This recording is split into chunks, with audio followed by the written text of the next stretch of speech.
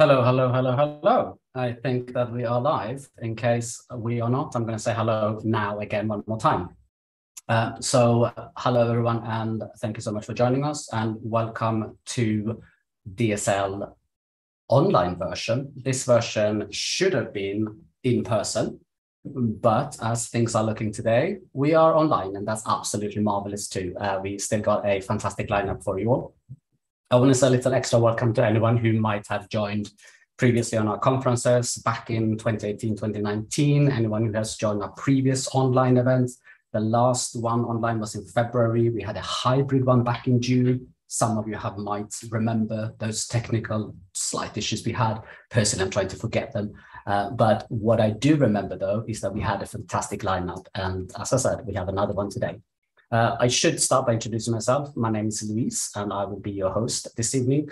So I'm head of product design here at YLD, and which basically means that I get to work very closely with product and development teams, designing and building and delivering anything really that's techie and digitally. Also, I work very closely I have worked closely with design systems over the years. I've been involved in a lot of design system projects. And I also get to work with the community people at our company, and that's why I'm here. So I get the pleasure to be part of these meetups and webinars, conferences, etc. Very cool stuff. So as I said, last time we had some fantastic speakers. I just want to give a big shout out to the people who spoke then. Francesco, who talked to us about the first design system ever seen on screen as teletext. We had Andrade, who was talking about building the design system as you fly it. And Jenny, all the way from the other side of the Atlantic, talking about navigating the politics of design system. And Jules, who was talking to us about the post-design system world. And that's a world that you might wonder, do I want to live in a world like that? If you are wondering that, why don't check out all of these talks on our Design System London YouTube channel, the same channel that you are watching this very live stream on. So as I said, we do have a fantastic lineup today. I am super psyched to say that we have 4 fantastic talks by 6. And yes, you did hear that correctly. We have 6 speakers here today. They should all be talking to us about various aspects of the design system.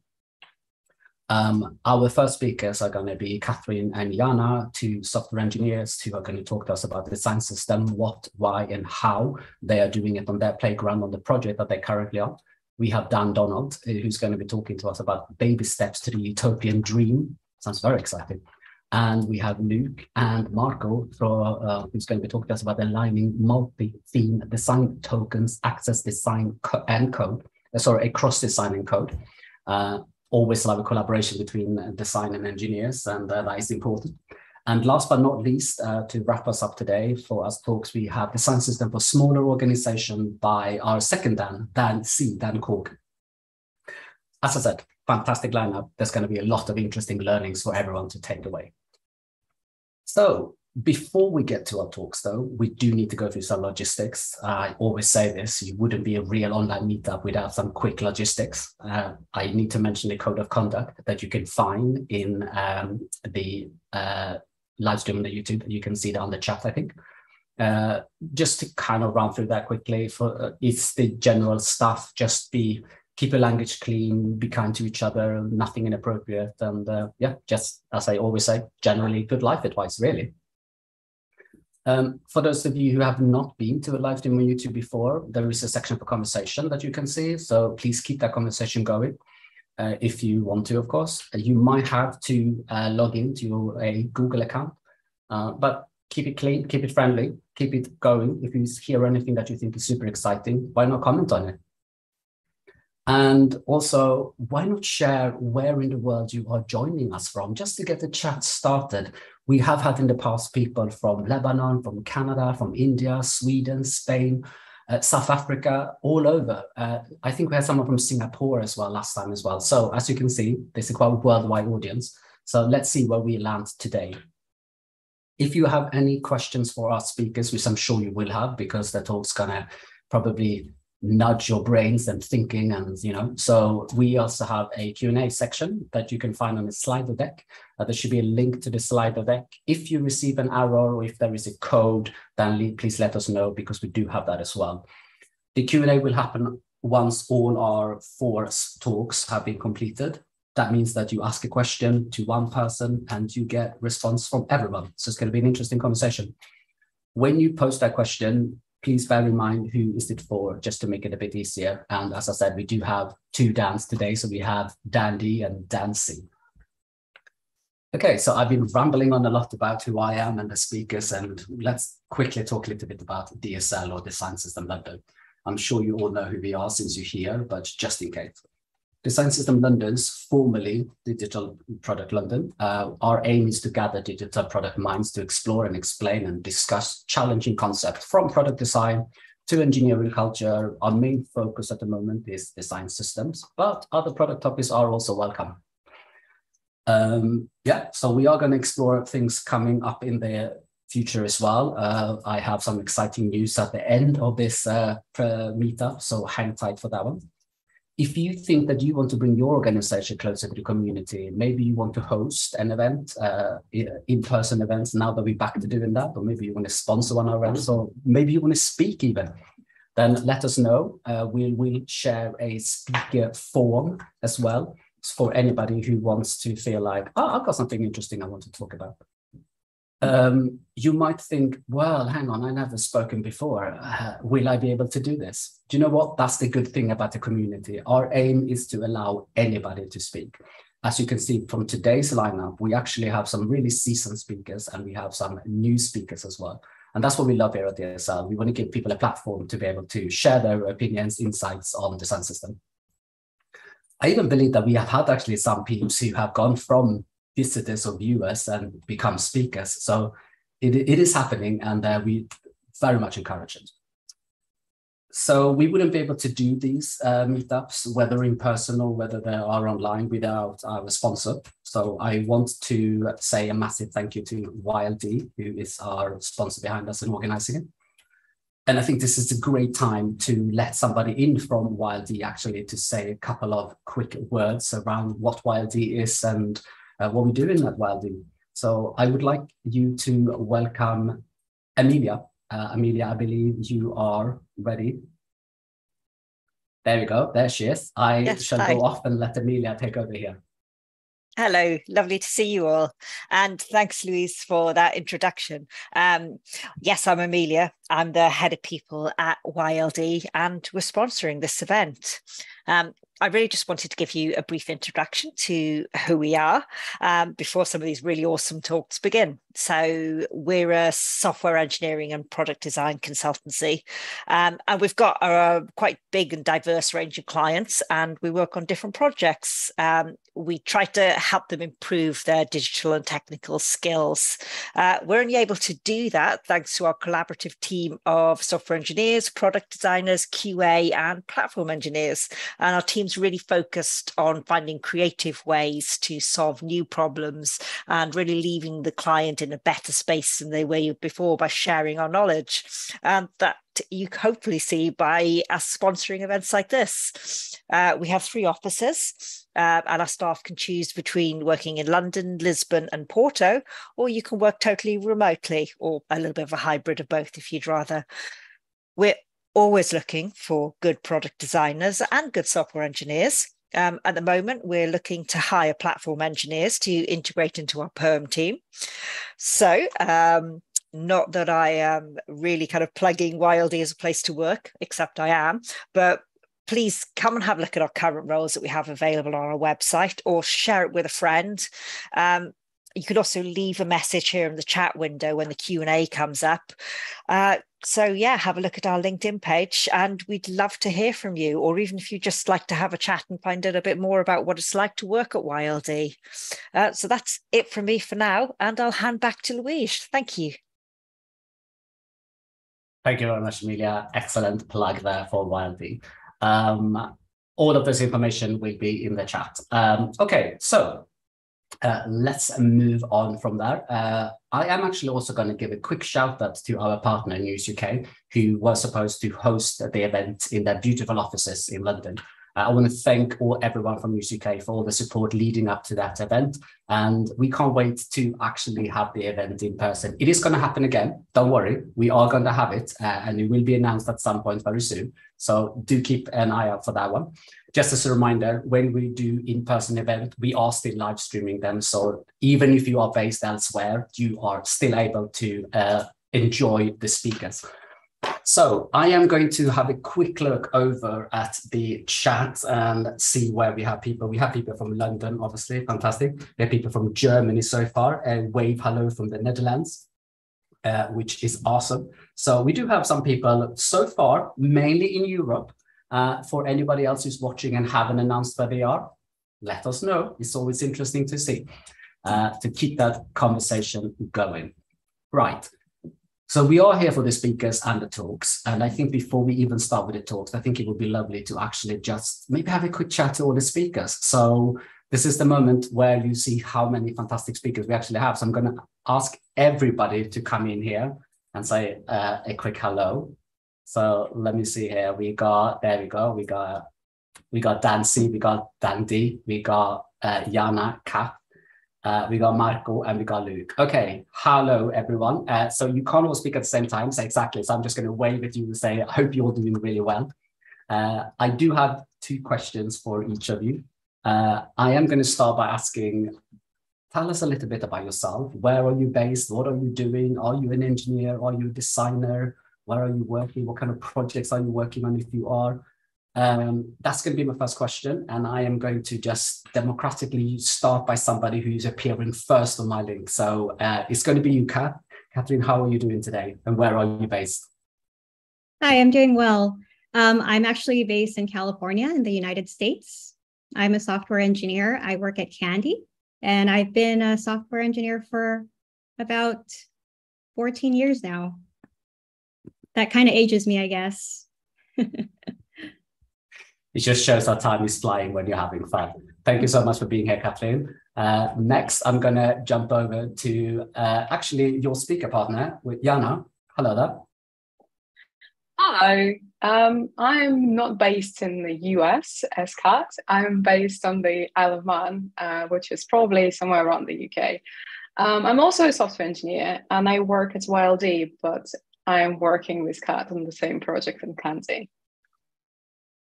The beauty of working remote. Fantastic. Thank you so much, Yana. Next one up, we got Luke. Hello, Luke. Hiya. I'm Luke Finch. I'm a product designer, but I sit across sort of design and engineering these days. I've been working with Marco over the last couple of months doing some Figma plugin development. And yeah, I've been at News UK for the last 5 years. Building, designing. This is excellent. Awesome. In that case, let's have a quick hello from your speaker partner, Marco. Hello, Marco. How are you? Hello, everyone. Thank you very much. I'm good. Yeah, I'm Marco. I'm a software engineer here at News UK. I'm based in London. I've been in London actually for 6 years. I'm from Italy. And yeah, I've been working at News for 3 years and been working in the News Kit design system, having great fun. Fantastic. Thank you so much. That leaves us with the 2 Dans. So we're going to have Dandy coming in first. Hello there, Dandy. Hello. So yeah, I'm Dan. I'm based in Manchester in the UK. And for the last 2 months, I've moved to work at zeroheight as a design advocate.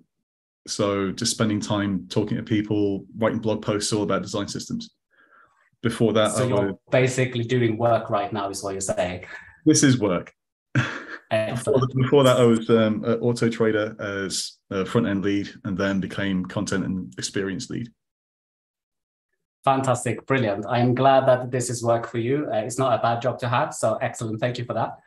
Last but not least, Dancy, how are you today? Hello. Thanks for having me. Yeah, I'm good. I am good. Yeah, I'm based down in the southeast of England. So whenever I tell people where I live, the easiest way to explain it is where the tunnel goes between the UK and England. I'm on the UK side. Well, not literally in the whole, like about 5 miles away from it. Yeah, like similarly, my background software engineering, so like 14, 15 years. Similarly quite old, or feeling quite old. And And yeah, like, so I've always like loved design and kind of dabbled in design a bit. And so I now are working as that UX engineering lead. And what really excited me about, and I'm a little bit sad that I didn't get to be in a room full of people that would understand what my job title means, because probably like many of you, when I have to explain it to my parents or my family, I just say stuff with code and design. Like that's the only, I don't go much further. But yeah, quite excited to be virtually in a room full of people who understand what I do. Yeah, I think we can all sympathize with that. My parents still think I work in IT. Whatever that means to them. So Dan, you don't actually live in the tunnel. You live on this in southern England, close to it. Fantastic. So my question to you guys is, how did you all get into design systems? What were kind of your first, as a toe in the water, your first experience with it? Why don't we do this in reverse order? So let's start with you, Dan. Back to you, Dancy. Oh, wow. That's a tough one. I don't know if there was really like a kind of lightning moment. I think I've always been a kind of lover of design. Like I self-taught myself to code, and at the same time was kind of dabbling with design, but was never really good enough to be a full product designer, if I'm honest. And yeah, like even back in my early kind of PHP days, I was doing stuff that was kind of like a design system, but not really, because I didn't know what that thing was. So I think it was kind of just a natural progression. And as soon as I found out about this thing called design systems, I just leached onto it with everything I had. I never. Brilliant. That was another age thing there, PHP days. Just pointed that out as well. Absolutely. So Dandy, being an advocate, obviously you live and breathe design systems right at the moment. How did you first come across it? So I spent the last 5 years at Auto Trader, and it wasn't like a design system just suddenly happened. We tried a load of sharing projects just to try and get things more joined up. So, just sharing a bit of CSS here, getting the design libraries more in order. So it was more of an evolution of just trying to share stuff better. And so eventually we ended up with a design system. Fantastic. The essence of it, sharing things better, getting a better combination of people understanding. Brilliant. Marco, what's your port into it? How did you get started? So it really just happened, to be honest. I'm a front-end engineer, so I was definitely looking for something where I could contribute for design, creating components that could be shared. And yeah, for an amazing role here at News. And yeah. Awesome. Thank you. That's also good. Now, sorry, I was just trying to find the mute button. This is a classic call. You've got to struggle a little bit with that. Otherwise, you don't know if it's live or not. So jumping over to you, Luke. How did you get into the whole design system thing? Yeah, similar to sort of Marco, like sort of fell into it a little bit. I think it's probably about like 4 or 5 years ago, we sort of noticed that everyone was doing very sort of similar work. And it's like, how can we line that thinking up? Sort of like sketch library started becoming a thing. We sort of evolved very like sort of rapidly as a company. I'm not traditionally trained in design, so my background's in film and film production. And I think there you've got kind of like really sort of like strong pipeline work of how you sort of operate, and just trying to apply some of that knowledge of pipelines and systems in sort of our ways of working and how we sort of turn design into a system. Wonderful. It's still a creative thing, but I found that really interesting. Science thing. Architecture. I'm an interior architect from that's what I trained as. Very similar again, not really that, but sort of system wise, definitely works. Yana, how was it for you? Well, for me, design system is actually what brought me to coding, because I used to be an architect and I literally was very curious about the design systems, and colors and everything was like responsive, but I wasn't able to code properly at all back in the time. So the design system was a very cool way for me to combine architecture, precise about the pixels, unfortunately, sorry guys, and be able to code and do the front end design and just like enjoying the field. So that's what's happened to me. Fantastic. I feel like I jumped the gun there when I said architect, so that was excellent. It's a nice segue there. Thank you for that, helping me with that. So last but not least, Kathryn, how did you get into the whole thing? Yeah, I guess same with Dancy. It just kind of fell into my lap. I've been into it for about a year now. the developers are writing code over and over, and I really enjoy the systematic way that a design system brings to a company. So yeah, it's really organized, and yeah, I love it. Love that. Fantastic. So thank you so much, guys. We're gonna have you come back one by one as this presenters in a minute. Before I do that, I'm just gonna take a quick look at the comments, and I have got a comment in my periphery that I am gonna bring up. So I have been asking you guys, how did you get into design system? And someone rightfully pointed out that you don't get into design system gets into you. So I should have asked the question, how did design system get into you? How did it find you? For me, my segue was Lego. For those of you who don't know, which is probably most of you, but you might have seen me if you've seen me in person. I've got 3 Lego tattoos. I've always loved Lego. And when I first came across design systems and I realized the small components, the thing that you can build, what you create with it, how useful it is, it kind of stuck to me. But yeah, it was it's sort of that sort of area.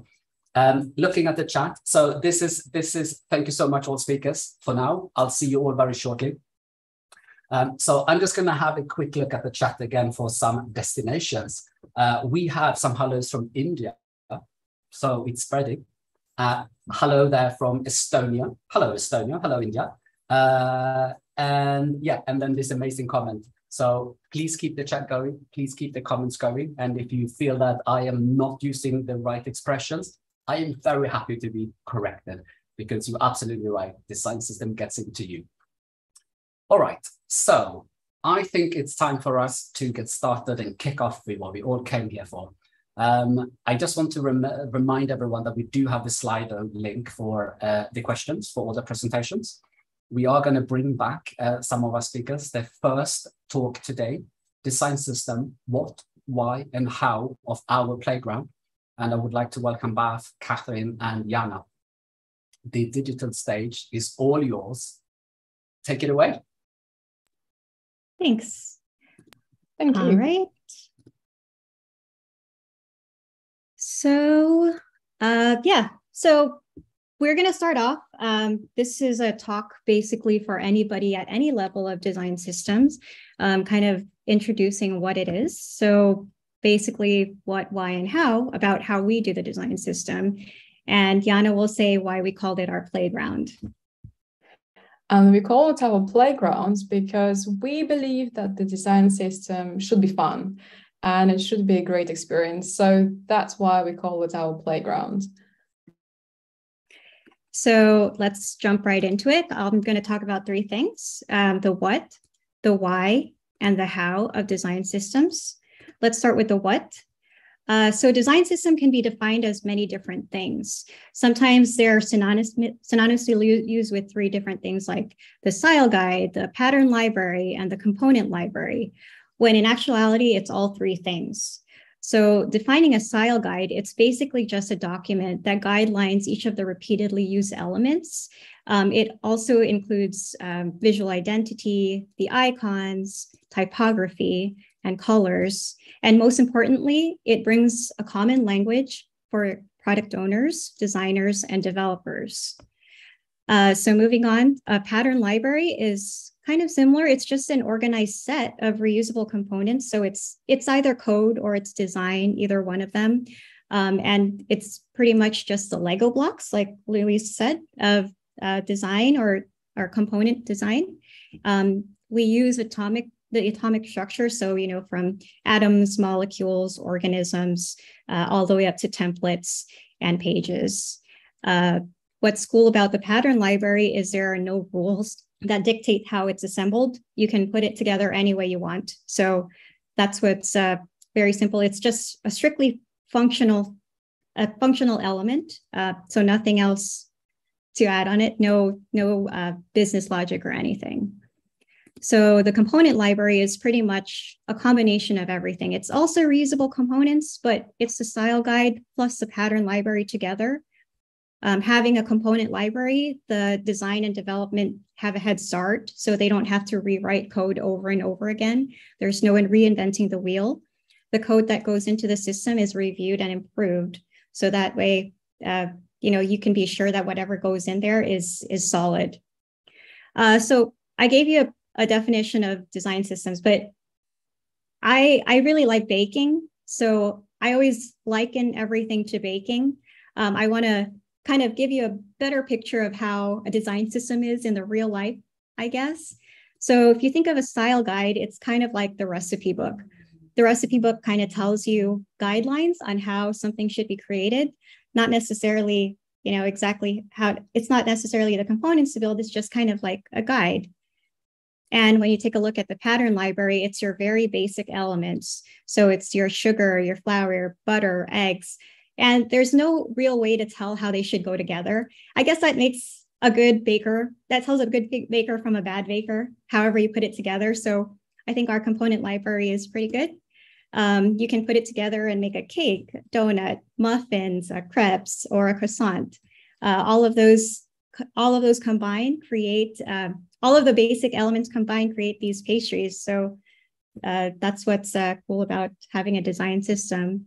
If you take a look at the cake by itself, you can add, all these different flourishes. CSS is what I call this flourish, so that you can have different variants, and all those variants live in the component library.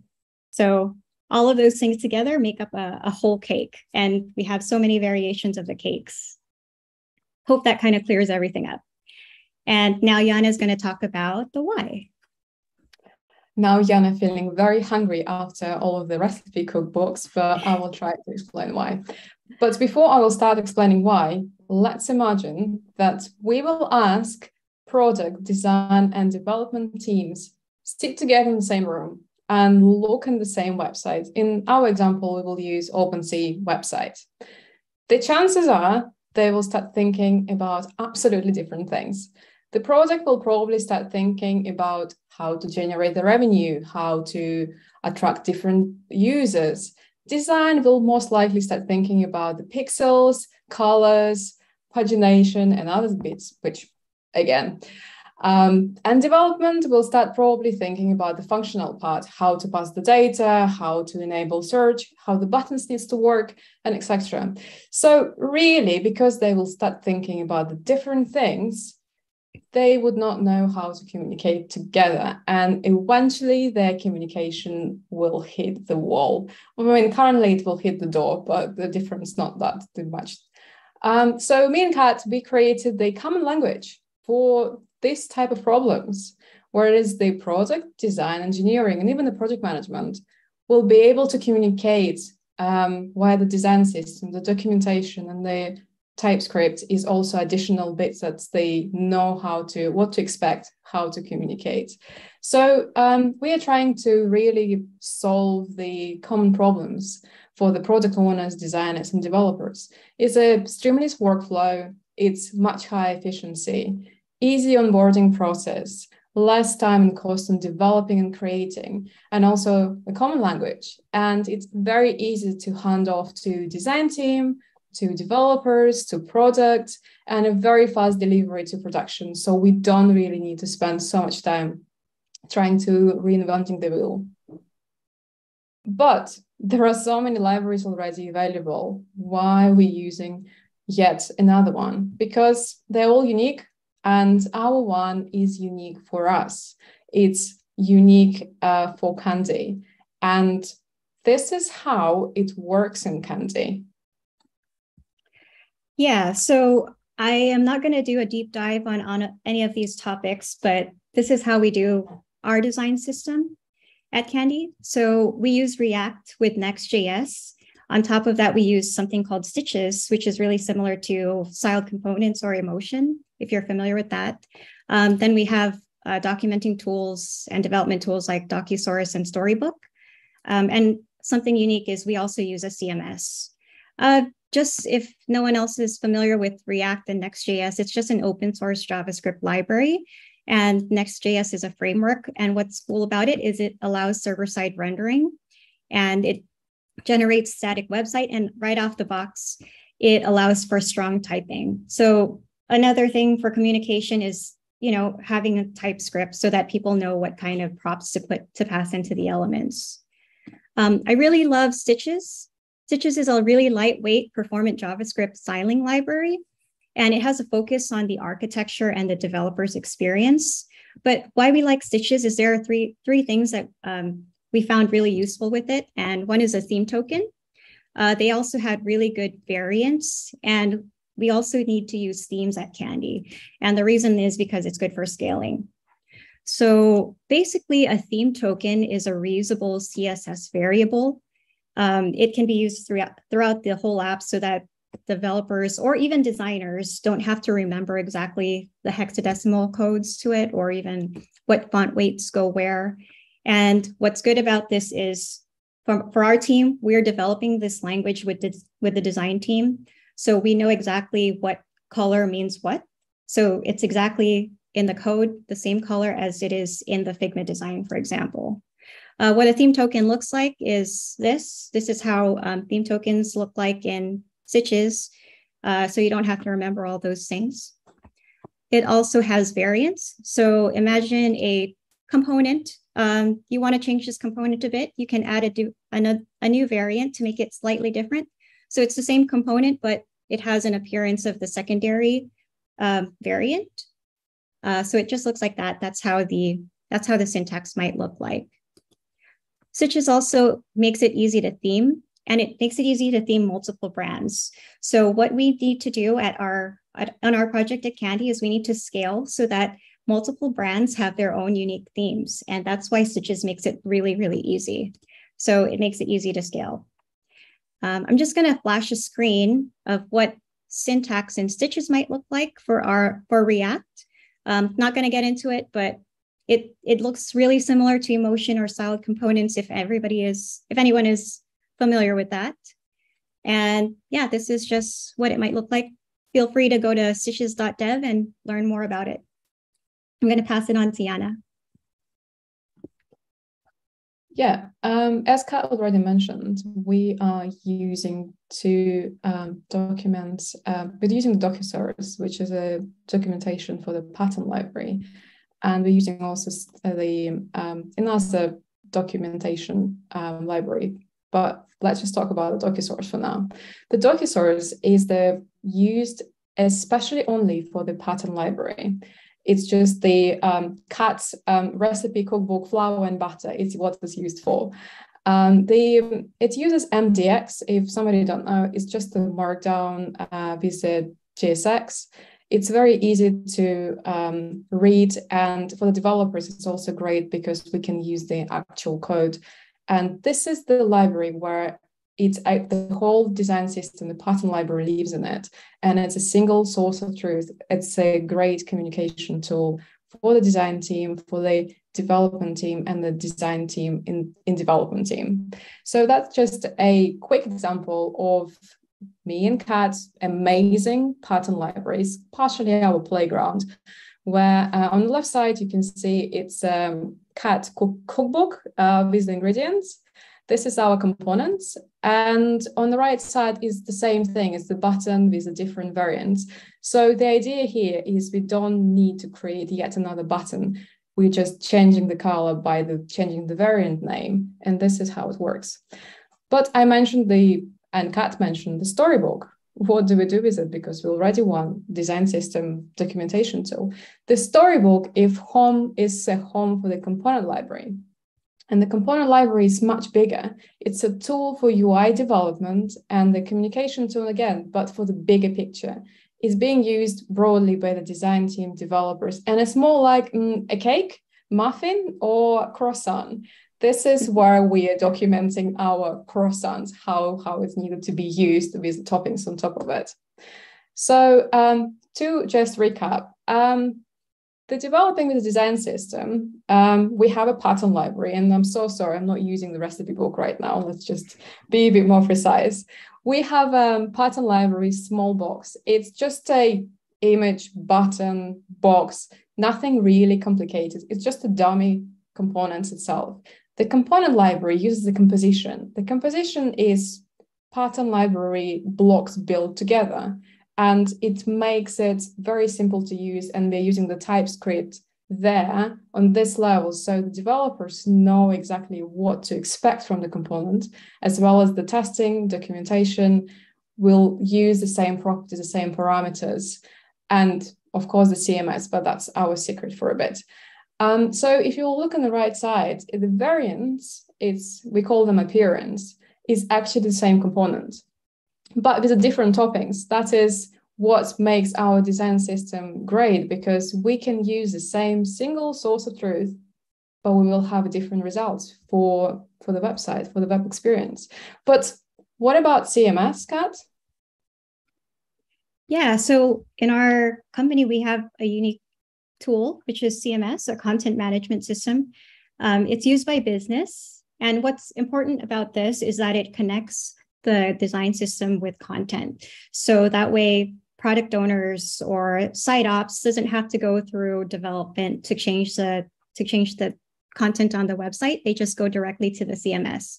How the CMS connects is there is a CMS, there is the API that connects to the CMS, which connects to our app, and the pattern library and the component library both feed up to our React app. So it looks like that. I just want to show you a quick example of what it might look like to have a CMS and the design system. So if you look on the left side, this is what you might see if you're familiar with WordPress or something, just some forms where you can add content. So the heading maps to the heading component in the design system. The description maps to a subheading in the design system. You can choose colors from the themes so that it's restricted for whatever colors we add to the CMS. So they can stick with the theme, whichever site they're on. And you can even have CTAs, so however much. So one more section. I know we talked about 3 sections for the how, but a bonus section is the dedication. You need to have people dedicated to the design system in the company. I saw a talk on YLD by, I think it was Jenny Mullis. She talked about the politics of design system. And it's really important that product design and development all follow this design system structure. So we have a common language, so we all work together. And it starts from the bottom all the way to the top. Everybody has to have this commonality in order for us to progress. So it's important to have a dedicated resource. And to recap, I talked about the what, we talked about the why, and we talked about the how of design systems. So bringing it all together, we will show you just a quick example of how it might look like. Using the pattern library as a smaller blocks, it's just, again, image, block, buttons, wherever it is, recipe cookbook. Then the small blocks growing into the composition, it's a more complex components, which are then being used inside the sections. And again, because we are using the types, we are using the CMS, we don't actually need to change anything inside the code. The design system will handle that for us. And that creates an even bigger picture. We can create the templates. And the greatest thing about our design system is developers don't actually need to touch the templates itself to be able to build the different variants of the pages. The CMS and the design system is allowing the product or even designers or somebody who's working in our team just to be able to change and test the page itself and making sure that the business is very happy. So they would know that the product design and development can communicate together. They can be happy about designing and building the new features in the web pages. So to recap, the product will be definitely happy because they will have their users, and in a very quick time, the design will be able to see what they actually wanted to see. And development will be very, very happy about the whole progress and be able to deploy to production very, very quickly. So they all will be very, very happy, and they will definitely live in harmony. Thank you all. Thank you. Thank you. Fantastic. Thank you so much to the both of you. For anyone who has a question for Kat or Yana, please remember to use the Slido. I will see you guys back later for the Q&A. Before we move on with our second speaker for this evening, I had a quick look at the chat again, and we have we have a hello from Belgium. So I just want to recognize that. So that's growing, which is amazing. I also love the fact that we have a reference back to one of our previous talks and speakers, which is always lovely to have. And obviously there is jokes. There are some, I know that we had one of our speakers telling us what they're currently doing, what their background is. Did mention that they were also a comedian. So for those of you who didn't pick up that, do have a look at the chat because there's some proper jokes in there. We had some great comments. We are sharing those comments on social media, which reminds me, we do need to do a social media flag because otherwise people don't know we exist. So if you see something that you think is good or fantastic or funny, why don't tweet it? Or if you see a clip, share it with the rest of the social media world. Using our hashtag DSL, hashtag Design System London, and of course, any general hashtag design system we want to spread the word. If you're not following us already, it's at DSLConf. So definitely check that out. This should all be, I think, be appearing in a chat very close to you very soon. Okay, so now that we had that, I think it's time for us to welcome our second speaker, singular, this one. There he is Dan. It's Dan D. Welcome, the digital stage is all yours.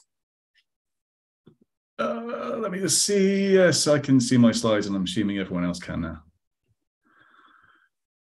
Excellent. So you can't have a talk, well, I can't have a talk with a normal title. It's got to be something slightly ridiculous and bombastic. So hopefully you've got your attention. And I think it's going to lead on nicely from what the other guys just did. Click on the right thing. Yeah, so I'm Dan, and as I said at the beginning, I've recently started working at zeroheight as a design advocate, which basically means I'm just trying to find ways to listen and support the community all around design systems. So doing stuff like this, writing blog posts, one-on-one conversations, whatever it might be. It's really fun, I've got to be honest. And zeroheight itself is a design system documentation tool. So it syncs up with various design tools and your code all in one place, like a CMS, which is very cool, but that's not why I'm here. I'm here to tell you that design systems solve all your problems, because we know that. You just get one off the shelf, you plug it in, and everything's fine. Which means I can leave, because it's sorted. Really, it's three main areas that I want to talk about. And I'm used to pacing around a bit, so now I've got a standing desk. You're going to see me wobble all over the place. So we're talking about soaking up all the great stuff that's out there, finding your own sense of direction, and just recognizing that change isn't always easy. And you'll see all these amazing things out there. But any change is good, any forward momentum. We're kind of spoiled in the web community in a really, really good way. There's just so many people that are really, really clever in all kinds of aspects, from design, development, product, testing, infrastructure, any of this stuff. And everyone wants to share. It's just the best place to be. And so it's no different in design systems, where although the term has been around for a while and some of them are really quite mature, like very mature these days, there's still so much to learn.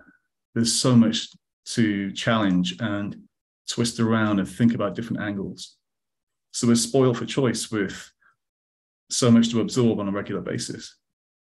And it always feels a little bit overwhelming, because what if someone has an amazing idea that you read about in a blog, like Nathan Curtis there with his naming tokens in design systems, and you look at what you've done and go, oh, maybe I've done it wrong. And it's hard, because what is the right way? It isn't an off-the-shelf thing where you just go, oh, I do it like that and it's all fine. That's not real. And when you start looking around and say, well, there are a lot of really, really nice design systems. Some of them have great brands, funny or intelligent names, aspirational names, and you go, I want that. I want our design system to have beautiful typography and a personality of its own. So people will just know that we know what we're doing. And it's still scrolling. There's quite a few of them. And this is by no means comprehensive, right? Everywhere you go, someone, some company of any size is going to say, ta-da, here's our amazing, beautiful design system. And on the whole, they all solve similar problems with different angles about what's different to them. Exactly like Kat and Yana were talking about before us, where they had a set of problems and have their solution. It's still a design system. And now, how do I skip the video? Yes, they're all amazing. All of them. It's not easy making a design system because it's not just designing some components. It's not just writing a bit of code. There's all of the people stuff that goes with it. There is so much that is invisible about design systems. And that's hard when you look at all these examples and go, oh, we could just be like material or carbon or any of them. You don't see a lot of it. So it's the same sort of thing as on Instagram, where you see someone's good side, you see the shiny bit, you see the bit of their lives that they want to share. In a way, a design system that's public facing, especially, is very much like that. You've got all these really well documented, well described components, all these great brand guidelines. You don't see the pain that went into it, which sometimes can happen. There's challenges where maybe you have some dead ends. Maybe it's difficult to get buy-in. Maybe you're just told not to do it. Maybe there's a whole load of failed attempts before the one that you see. So I think it's really important to understand that all of these great things are good for influence. You can look at them and go, that's really cool what they've done there, and then try and unpick it a bit. Most people are really good at blogging about the process, but the ugly side of it is really important to find. Did they have a really hard time selling it in and getting everyone to adopt it? Maybe they did. I'm sure it wasn't plain sailing. So it's trying to pick out of these great examples, which are all brilliant in their own way. What is it about them that you really like? What do you think might help you? So more than anything, it's trying to go, these are brilliant examples. And we have a sense that the design system will help us. But what is your North Star? And so you can easily point at one and go, yeah, we want that. It's not a great place to start. Why does a design system solve your problems? Is everyone clear about that? Why do this at all? It's a lot of investment. There's lots of people that maybe need to change what they do. There's a lot of internal stuff you might have to juggle, depending on the size of your organization. So being clear on what success looks like for you is really important. I mean, there's probably some metrics you can get your hands on. Maybe it's more qualitative and you just want to go, do people like it? How do we measure that? Are people actually using it? Then what is a meaningful metric? There are things you can go, okay, a good thing would be, let's just start with our buttons. It's a classic example. What does it take to make all our buttons use proper stuff from the design system? Maybe that's the first thing.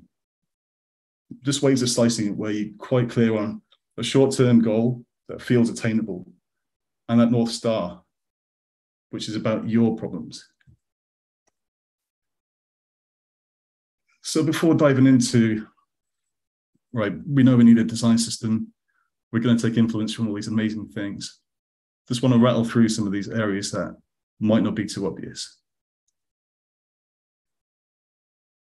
So when we say previous experiences, it might not always be at your current organization. It might not always be with design systems.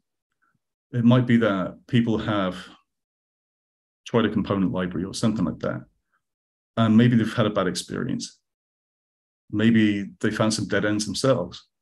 It just makes sense in some way before committing to a solution to ask around and try and work out what expertise or experience do we have that maybe isn't obvious.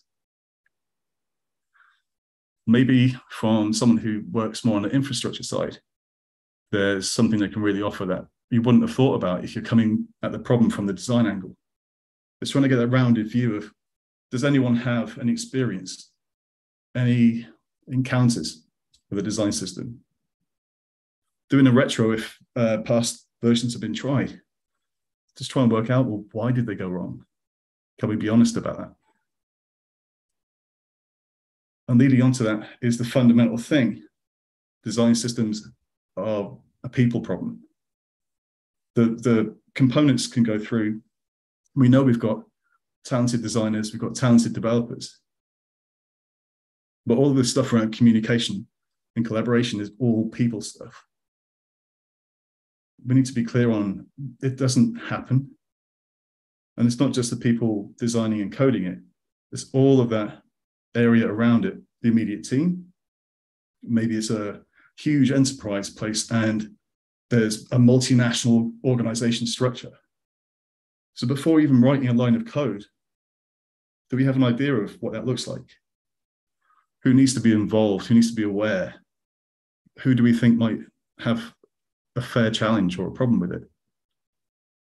That helps us give some sense of reality to the project before it exists. Who might be needing a bit of persuasion? Who might be super excited about it and be a great advocate for you? It's trying to get a rough idea of where are the challenges. Is this going to be an easy sell? Is there a department that needs to be involved that isn't obvious? All of that kind of leads to governance, which is a term you often hear around design systems. And it's kind of a catch-all sometimes. So a colleague of mine wrote a great blog post about it. The short thing is, whatever your structure, maybe it's an ad hoc team, maybe you've got a dedicated team, maybe it's federalized all across product teams. How do you make decisions? And that might be a change of tech or design. It might be down to someone's contributed something. How do you know it's done in the right way? How can you review it? And so as things change, how does that governance process work? How can you communicate it to everyone? So governance and people are very much the same sort of thing. It's easy to kind of forget about this stuff and jump straight into the details. So it's kind of interesting when you talk to lots of people about what they think a design system is. Because sometimes it can be, maybe someone's actually created a UI kit in Figma and they go, here's my design system. And in a way, they're not wrong. Although you might say it's a UI kit, that might be the scope of their design system given their context. It might be that you say, all right, we're a design-led organization. And so our design tool with some documentation, that's the scope of our design system. Maybe there's just loads and loads of engineering teams all using different tech, and you have to deliberately scope it. That's fine, as long as it's clear that's what you mean by design system. And ideally, very much like the demo earlier, it should be seamless. So from problem space, through design, through documentation, through code, it's the same thing. And we're really clear on the problems that all this stuff solves. So we lean into workflow a little bit. So this was for an article I wrote about workflow. So I don't expect this slide to make sense. But the yellow one there might be an oversimplification of a product development process where we've got a problem space, the product owner works with a designer, maybe a BA, whatever your configuration is. And you go through an iterative design, development, test, iterate kind of cycle, and eventually you end up with a live product. So how might you factor in the impact of a design system? What if you, I don't know, you've got a new problem to solve and 90% of it's solved by the design system, but that 10% needs something new. What do you do? That relates back to governance, where you're saying, okay, so I'm a person in a product team and I've noticed a new thing. How do we do that? Do I just make it? Do I tell somebody? Is there a workflow I need to do myself? And just, through a few Post-its or stickies, starts to unpick some of that of what is the impact for an individual on our particular flavor of design system. And likewise at the bottom there with the bug reports, triaging the issues and that kind of thing. That takes time. Who's going to do it? Because you'd hope that over time, the design system and the components would mature, but there's always going to be a snag or something at some point. So we come to baby steps. You've got all of this kind of North Star, the goals, the rough idea of we want to try and get here, and we're clear on the problems that we're solving for us. So how do you do it? And I think part of it is when talking about the workflow and the governance, all of that stuff. It's easy when it's greenfield in some ways, because at least you can go, okay, well, we'll have a workshop. We'll get some people together. It's still possible when you already have a design system. It can be harder. But spending that time thinking about the people bit, the governance, the workflow, it's never too late. And you never know what it's going to throw up. You might find that there's workflow improvements, trying to open that circle around it so more people are aware. Maybe you change your comms strategy. There's loads you can learn. And so change with intent is a really powerful thing. It doesn't have to be huge steps, as long as they're a positive forward movement. Excuse me. And so with design tokens, if you're not familiar with it, they're essentially design decisions stored in JSON files. And so with this example here, I'm using the Figma tokens plugin. If you think design tokens might be interesting, it doesn't mean you have to do a whole reorganization, a whole restructure. But if you do it with intent and think, well, let's try it. How much do we need to do to validate the approach?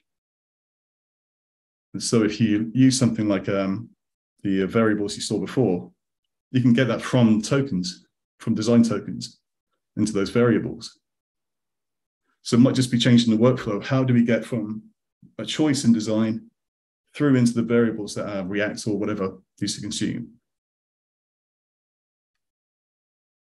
So yeah, obviously I'm going to use zeroheight, but you might start off with no real components and to say, okay, we've got a tool for documentation.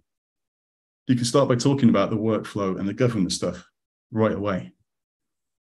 Whatever you use for documentation, it's just a matter of capturing why are we having a design system anyway?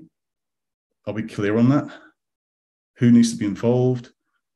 That starts to become, it could be the source of truth, but it's certainly the single destination where everyone knows, go to this address, you'll see exactly what's in the design system.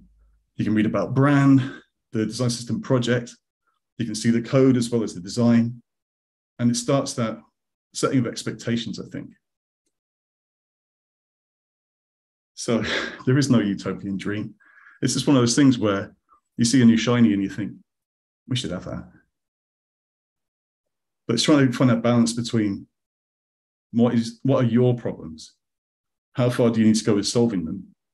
And how much influence can you take from someone that's got a really mature system that's probably been through a lot of pain, and try and be quite clear on where do you really need to get to? It might not be a big shiny thing. It might be solving your problems in a way that's just right for you. That's all I've got for you. I know it's a lot of rambling, but feel free to follow up on Twitter if you want to, or in the chat.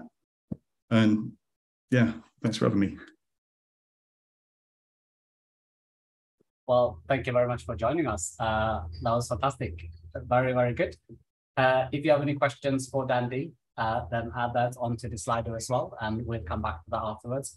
Then I should see you at the Q&A later. Awesome. Having another little quick look at the chat. We do have a question in the chat. We are actually going to move that into the Slido deck and come back to that question. we're getting some love here for the speakers, which is amazing to see. Some great support live, so that's brilliant. Really like that. Okay, speakers, as I said, I think it's time to bring out the next law. And for this one, if I remember correctly, we do actually have two. So let's welcome Luke and Marco. There Hello, everyone. You're on stage. Hello again. The digital stage is all yours. Thank you. Much. Let me just move my tabs around. There we go. Hi, everyone. Thank you for joining us today in the live stream. It's a shame that we couldn't see you all in person, but here we are in the digital stage, as Louis has said. We've already done intros, but again, I'm Luke Finch, product designer here at News UK. I've been working across multiple titles over the last 5 years, and really sort of got stuck in with the design systems team. And I've been working a lot on like Figma plugins and some of our workflow. And Marco? Yeah, I'm a software engineer at News UK. I'm based in London. Moved to London about 6 years ago, and actually before doing coding, I worked in hospital for a year as a nurse, and then I decided to switch to something I actually did enjoy more. And yeah, now I've been working at NewsKit for about 3 years. And that's basically what we're going to talk first today. If you go to the next slide. So today, Luke and I are going to talk to you about a solution we are implementing in our organization to align multi-team design tokens across design and code. So first thing, we're gonna have a little intro about NewsKit, a little overview, challenges we have faced to move teams to code, and the solution we are working on. So next, NewsKit. Yeah, next one. So for who doesn't know, NewsKit is a design system we build and use here at News UK. It is open source, it's built for everyone. It's a teamable design system for unique media brands. We do really care our consumer to be able to really customize our components.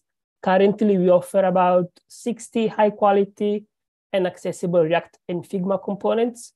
We are supporting a multitude of brands across News Corp. And on the right-hand side, you can also see a little showcase of some of our components, which you can definitely read more on the newskit.co.uk website. Next. Here in this slide, I want to show you an example of the power of NewsKit teaming. Our design system, as mentioned, is highly flexible and customizable. On the right-hand side, that's a GIF from Figma. Here we are using one of our tools, the Team Swapper. As the name says, it allows us to quickly, in few clicks, change from a team to another. And even though the components are the same, in this example, they do have their own identity and branding styling. That's one of our missions. Next. Every design team at News owns and maintains their own team in Figma. The teams contain all the tokens, color, font sizes, spacing, and so on. Then for implementing those, we codify the team into JSON format using some handmade tools, so the team can then be implemented in our products. We have quite a few tools at the moment which needs to be maintained, such as the team exporter, team swapper, illustration exporter. However, the process currently we have on for creating teams, changing them, and codifying them is quite convoluted. Has a bit of high learning curve, and our design system is scaling. We're working with multiple teams now. So the current way of working doesn't feel sustainable. Lots of time is being spent on boarding, and overall, it's not a great experience. So today we are going to tell you how we want to improve things in our organization. So we want to create the foundation for unifying those tooling into one, creating our own Figma plugin, so everything can be seen and done in one place. Improve the speed up of onboarding process for new teams, make it more intuitive and scale easily with many more teams. And especially want to empower designers to create teams and make changes easily and quickly. We want to free developers from some of those tasks so they can focus more on features implementation. Now I am going to hand over to Luke, which is going to tell you more about our planning. Thank you, Marco. So, I mean, all good missions have to start with a plan.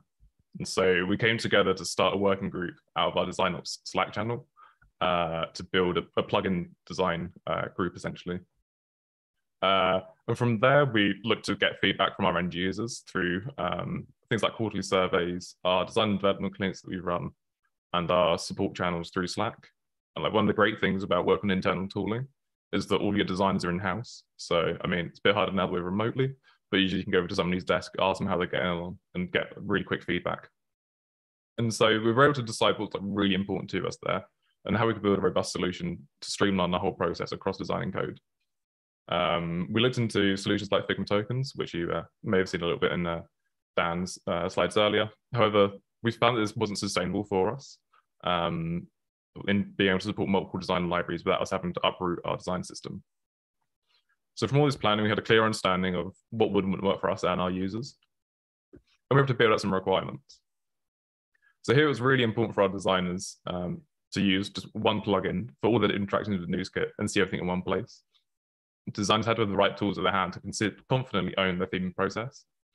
It was also really important that the developers knew what tokens were being used to make designing, implement these designs as easy as possible, and to know when a theme would change so they could update it in their code base.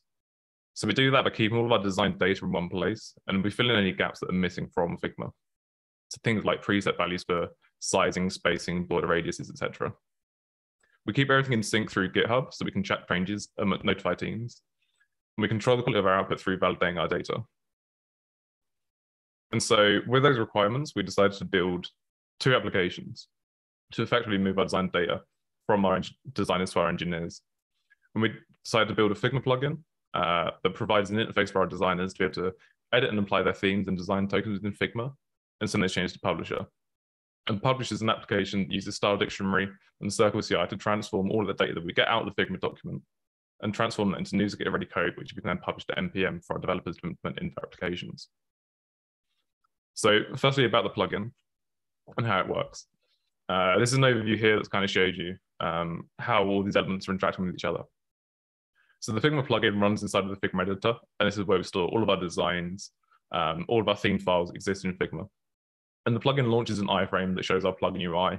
And this is also built and designed using NewsKit and all of our NewsKit components. And from there, designers are able to make changes to their theme within the UI. Changes that we make in that UI are then passed back to the Figma document to update our design libraries. And from this UI, we're able to send the updated theme objects to the publisher. And so thanks to James Newson for these designs of where we've got to with our Figma plugin. So this is all designed and built using NewsKit. So it's really exciting that we're at a point where we're able to use our design system to build out new things for the design system. And what does this give us? It gives us everything in one place. So to steal a previous metaphor, if you're baking a cake, you want to weigh out all your ingredients before you start cooking. So designers are able to see all of their themes and have a visual representation for all of their design tokens. We can save time by having everything available to us immediately. So you've got every possible design token that we use in code is available to us inside Figma as well. And this gives us easy ways to edit. So now tokens are able to reference each other. Like Figma styles a static asset, but here we can reference each other. So you can textual colors, you can see they're like ink informative, either referencing till 60, and those work dynamically. We're able to validate those user inputs to make sure that the themes are always working. We can preview our changes so that designers confidently know what they're doing and how the knock-on effect of changing a value affects their theme. And we've also been able to simplify the handover process here. So previously we were exporting out JSON files that was zipped and then sent over Slack to a developer. Now everything's done through GitHub. We create a pull request using a form inside of the plugin. It goes to GitHub and we use that for source control. And all this theme data is then prepared and sent to the publisher through this pull request form, which Marco will now tell you more about. Thank you very much, Luke. So let's talk about the publisher now. Before going details on what happens next, let me refresh you what the publisher does. So it has the purpose of processing the themes token set received by the plugin and transforming them into something digestible by your application. At the moment, and in this case, you are converting the themes token set into a NewsKit theme format, so it can be used with NewsKit components. And lastly, the publisher makes the theme available to consumers. Next slide. Next slide. On the right-hand side, you can see an example of the theme sent by the plugin and received by the publisher in form of a GitHub pull request. It holds metadata and a property with the theme name and all the tokens inside. Tokens staying all at the same level, At the moment, as you can see, we have only colors here, but we will have everything: color, font sizes, font families, shadows, and so on. But as mentioned before, this structure is not compatible yet with NewsKit, so it needs to be transformed. Let's have a look at this diagram. As mentioned, the pull request will be created, and then the designer will be reviewing the pull request with the new theme object, and once happy, we'll merge it. That's when the magic happens, and when Circle CI, a CI/CD delivery platform, orchestrates everything. First thing first, some validation jobs will run. We run tests, linting, for example. Then we process the object received by the plugin using Style Dictionary, a very powerful tool which allows us to support even more formats in the future. And once the theme object has been processed, we run a handmade script which collects all the available specific brands, themes, and then deploy the collection to NPM, becoming then available to our consumers. Next.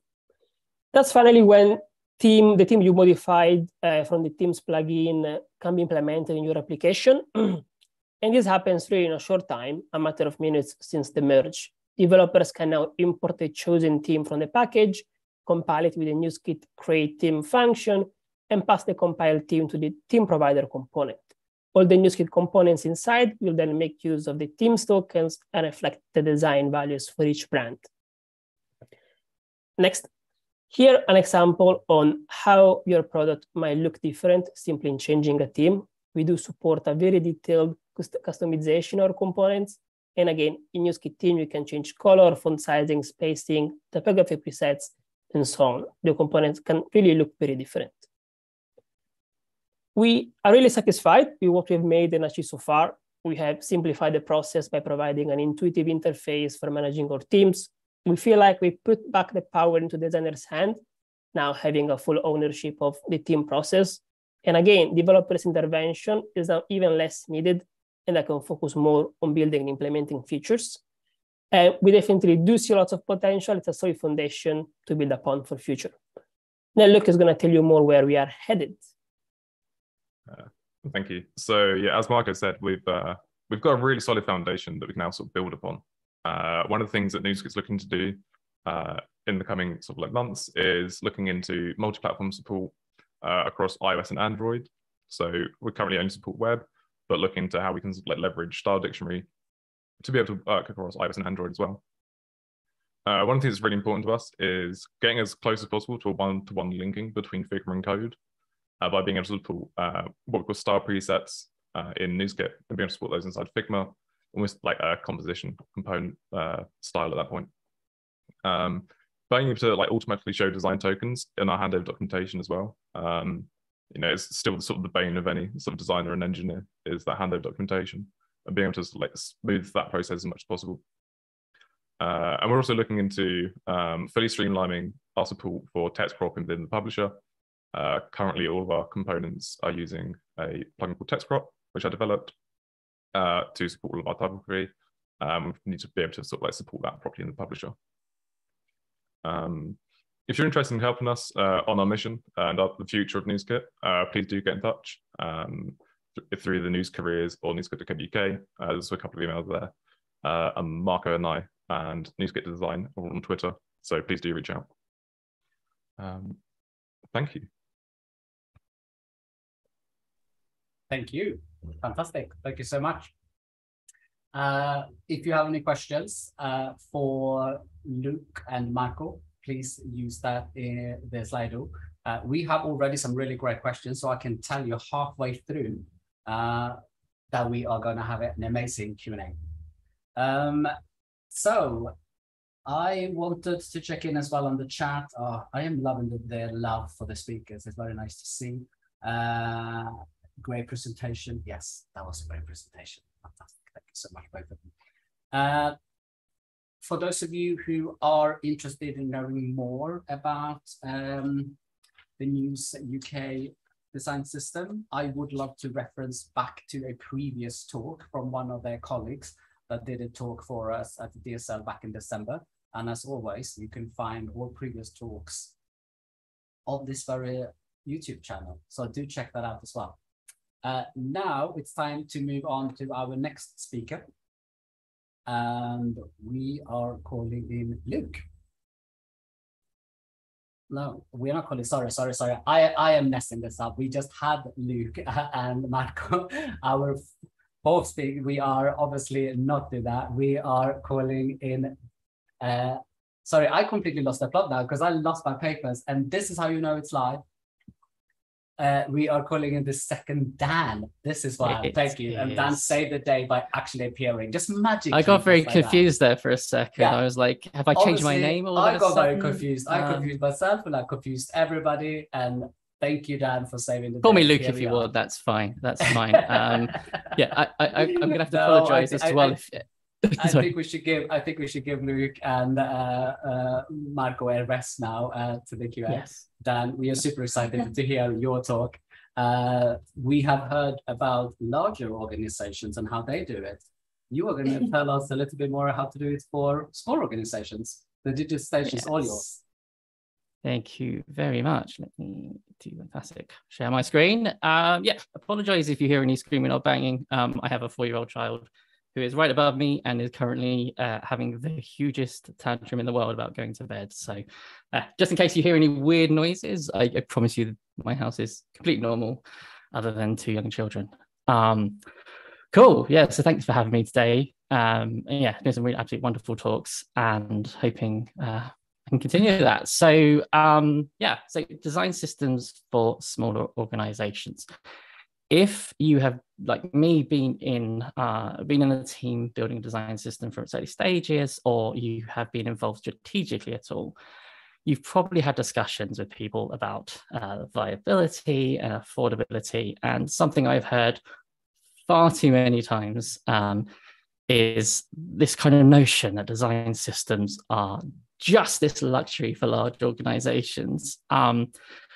And obviously, I get where people come from with this, right? Like larger teams have and large companies have deep pockets and they can invest more time in it. But I disagree completely that it is purely a luxury for them. And hopefully I'm going to be able to convince you and explain why. So yeah, as I introduced myself earlier, I am Dan. I am working as UX engineering lead. I work for a company called Unit 4. We build a suite of kind of enterprise software, things for like finance and human resources and that sort of thing. Now, obviously, in what I've just said, some of you may have clocked that I said the word enterprise and that this talk is about smaller organizations. So prior to joining Unit 4, I'd spent the previous years working in startups / scale-ups. I never know when a startup becomes a scale-up, and working on design systems from the kind of ground up. And since moving into kind of the enterprise world, I've taken some time to reflect on the lessons I learned whilst I was in that kind of space.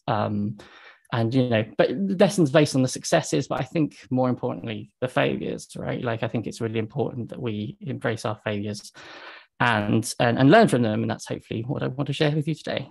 So unsurprisingly, I'm going to start with stakeholder management. And you know, I think pretty much every talk has kind of alluded to this in some way.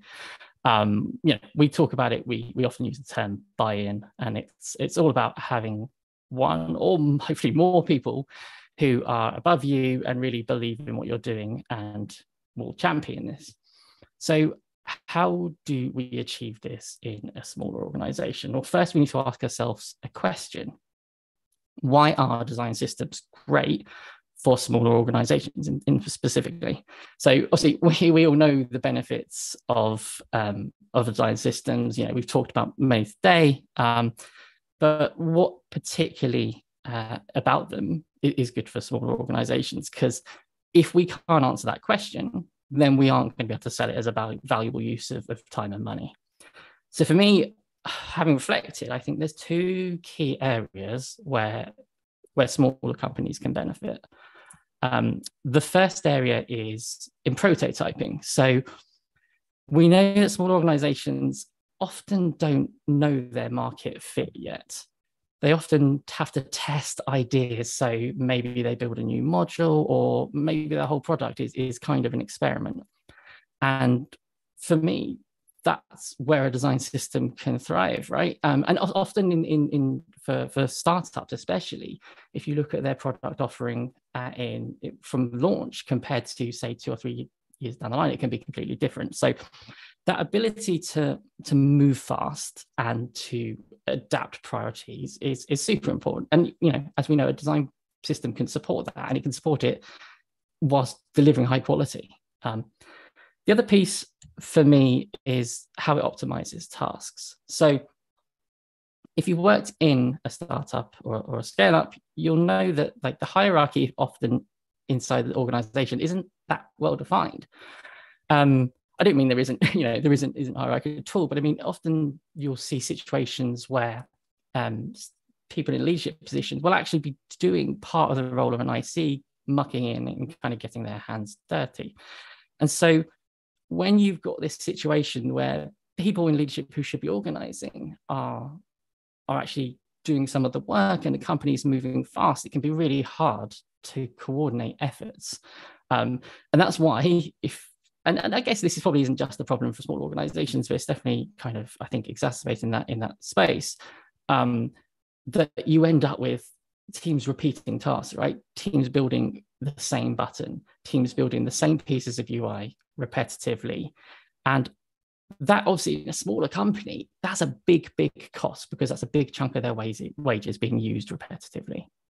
So if we can sell this, how can we make it succeed? Well, for me, I think the biggest learning is to agree a long-term vision. And I think this is to not only manage the stakeholders' expectations, but also to manage your own, because, you know, we attend meetups like this because we love design systems, but we've got to be realists. We've got to make sure that everyone is on the same page as where we're going, because if we've got this grandiose idea, but our stakeholders don't, then that lack of alignment will just cause frustration further down the line. And there's plenty of techniques for doing this. In a startup, I think the two kind of options are, you look at, okay, well, what if the organization was, say, 3 times the size? What sort of design system, what sort of team would be needed to support that, and work your way backwards? Alternatively, startups that go through funding rounds, you could think in that way as well. Probably the biggest thing I learned is that once you've agreed that vision, to write it down. It's very easy in these companies to kind of have meetings, have conversations, and because there might not be many of you, it's very easy to assume, right? Think it's been discussed, everyone was in that meeting, assume, but things can change over time. Leadership can change, resources can change, and priorities can change.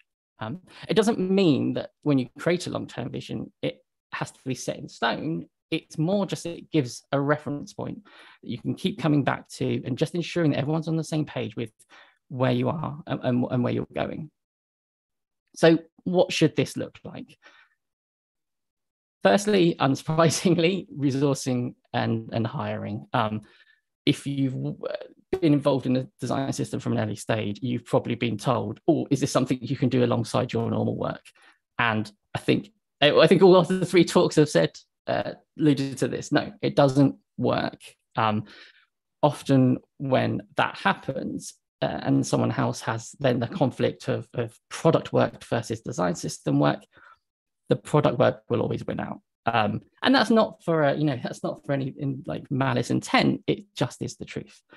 And what it means for the design system is it won't get the same attention it needs when it comes to governance. And you know, Dan said it as well, that, you know, governance is super important.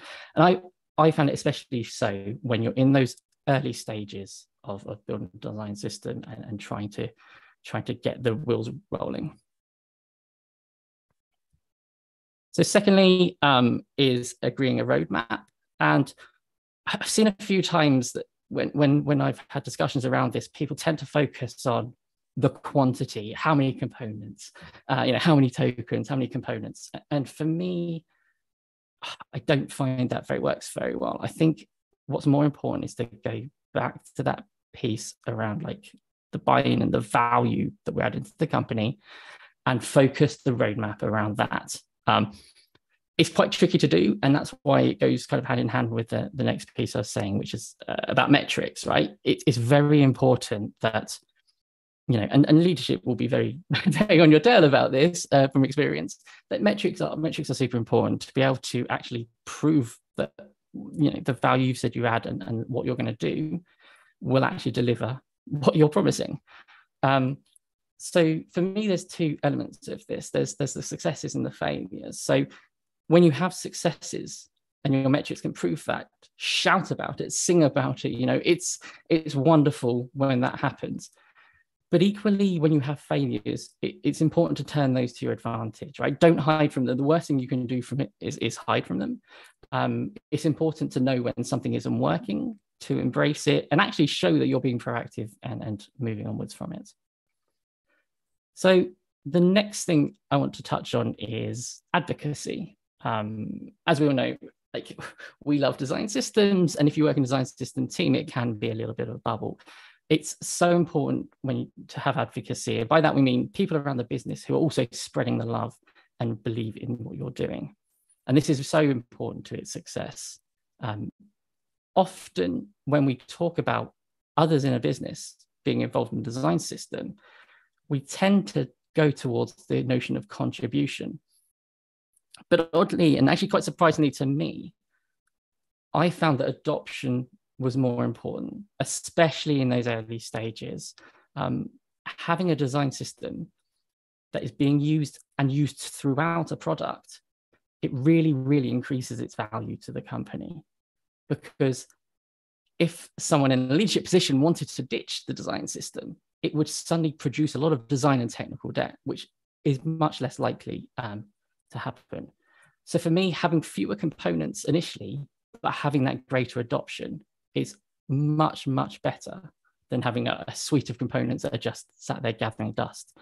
And it kind of goes to supply and demand, right? If you have less and people are using it heavily, that will create and generate demand for more. And it's a good way, it's a good then selling point onwards to leadership to say, we need more people. So yeah, rather than that notion of completeness, I think it's important to prioritize what the users actually need. So for me, ambition is important, and having the ambition of not being the loudest voice for your design system. You will be the most knowledgeable person and the most passionate about it, but it really, really supports your cause. If in meetings, especially meetings you might not be in, if others are there singing the praises of your design system, because interestingly, when you're singing its praises, you might be seen as a little biased. But if someone someone unexpected, and it does happen that you might find an engineer or a product owner who you weren't expecting actually really singing its design system praises, and that is super beneficial. All this kind of wonderful utopia relies on trust in yourself or your team, and also in the design system. And trust is such a difficult thing to build up, but it's a very, very easy thing to lose.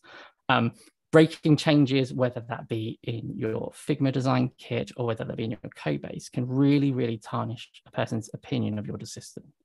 So, if they perceive it as slowing them down, that is instantly going to put them on the back foot and make them think that they question the value you're giving.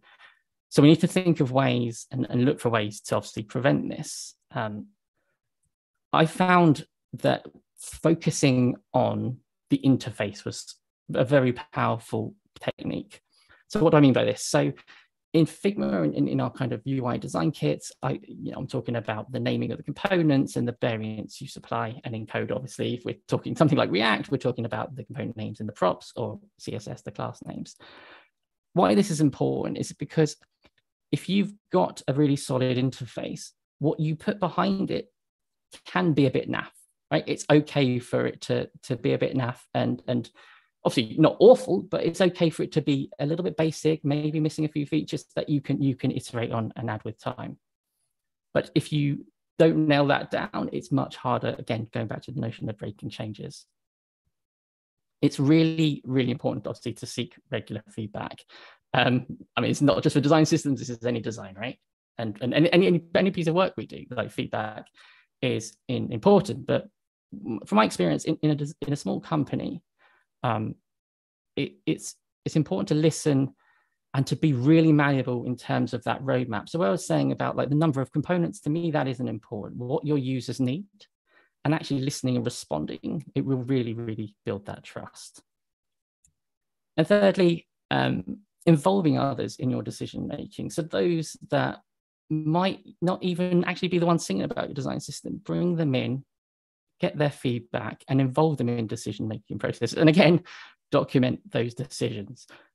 It will really show the trust, right? Because it will show that the trust is going both ways, that they can have trust in you and that you have trust in them to make decisions about something that they might, obviously will perceive you as being more knowledgeable about.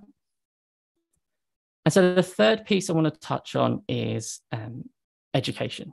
And for me personally, the biggest problem I came across working on design systems in smaller companies is the definition of what a design system is. We've had a few people talking tonight and some really, really good metaphors, actually. I love the metaphor of kind of like the recipes and such.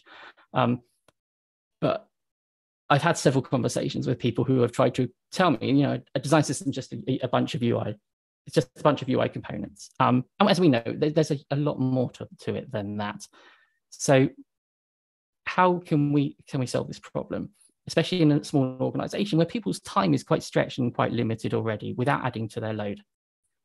Now, the obvious choice that people will probably jump to is workshops and talks. And I don't want to discourage people from doing these because I think they are really powerful tools. But what I found, and I know I am fully aware of the irony of giving a talk, saying that talks probably aren't the best routes to exchange knowledge. But those who attend inside your organization are likely to be people who are already knowledgeable and already passionate or care in some way about your design system.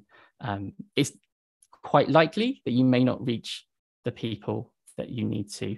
And actually, when people need to go and, people will have competing things for their time in terms of what they can and how much time they can give up. So for me, what I found much more powerful was the notion of pairing, or in larger groups, mobbing. So there's two ways you can do this, right? You can bring people into you and support them and pair alongside them. This can be on design, engineering, or even across the crafts. So you bring them in, you help them to contribute, and then hopefully, the idea hopefully is that they can go out when they work on their products and will sing your praises and will spread and increase the adoption. The problem is, it goes back to that thing of competing priorities for me, that I found that people often won't then push it as hard as they possibly could. And that's no judgment to them. Obviously, like small organization, they have pressures on them to deliver product. So personally, I found the notion of kind of me stepping over the fence and supporting in the product itself much more powerful. Again, it builds trust that you're willing to come over the fence. And it's, it does sound contradictory to the points we've made today about a design system needs to be staffed if I'm saying step away from it and help build the product. But it requires pragmatism in a small company. When you haven't got that level of resource, you do at times have to be really pragmatic to be able to drive that more demand. And as I said, it doesn't have to be limited to craft. You can support design, you can support engineering, you can support product. And the only thing I will say to that is just be prepared to manage the kind of expectations and be clear about the limits of what your support is. You don't want to make them think that you are full-time now an engineer or a designer with them, but set the limit, say, hey, I'm coming to support you on X or Y for this period of time. And it will really help to pass on the knowledge, not only about the design system, but also about UI in general and about the kind of technical side of what we do. So I said those 3 points, but again, I think I can't remember who's through talk, but I'm going to a fourth point as well. And it kind of points back to that notion of pragmatism, right? It's probably the main attribute you'll need to have to be really pragmatic and understand kind of which hill to die on. We all know what the best practices are for design systems, but it's likely you will have to compromise at times because, and this, I'm going to sound really negative here and really defeatist, but I'm trying to be really realistic, that most folks in leadership won't care about the design system, not to the level we do, and not to the level we would need them to allow for the full scope. So one realization I had is that it's kind of okay if the version 1 of your design system sucks. Like, in a startup and scale up, as I said, the product itself may not be that well defined. So it's okay if the design system for that product is not that well defined as well. And if you look at some of the big boys that we all aspire to, you know, Polaris, Carbon, Material, none of them are on their first version. They are many iterations down the line, and it would have taken them a long time. I think, as Dan said, you know, like, it's not easily, and they would have done a lot of ugly things to get to that point. And I'm a big fan of this. There's this sort of phrase that's been used and turned many times. It's not an Italian proverb. The best is the enemy of the good, and it's sometimes referred to as like the 80-20 rule. And it's the idea that if you strive for everything, you will maybe achieve nothing, right? You really need to think about, okay, and it's that notion of agile and MVP, right? That notion of what can we achieve and what can then we use to build on that. So it might be an unpopular opinion in an environment like this, in a group like this, but maybe it's okay if all your design tokens aren't defined, right? Like, maybe it's okay if you use a framework of some kind as a base initially. Like, if your users give you, as in by users, I mean like an engineers and designers, if they say, hey, you know, we're quite used to Bootstrap or Tailwind, it's probably okay to use that in your initial versions, just to get the adoption and to get them on board. So I just wanted to leave a few final thoughts, and I really don't want to end on a down note, but I think it's important to reiterate the importance of pragmatism and realism. If you are working in a small company, or you know, are moving to a small company and want to kind of build a design system, it is very much achievable, but it's not easy. It's very hard work. And one thing I learned is that it's important not to get too emotionally invested. You know, we are here again because we love design systems. That's why I attend meetups like this and Converge next week. But for our mental well-being, for our happiness, it's important that we do treat it as work, because, as I said, things can change within a company. Priorities can change. Leadership can change. You know, it's quite likely in the downsizing that a design system team may be seen as a target to go. So you need to be prepared to walk away if it's the right thing for you.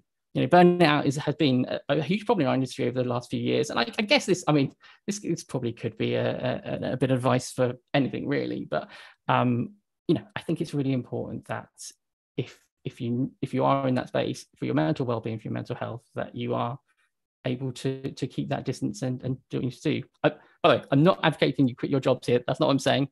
It's purely about looking after yourselves.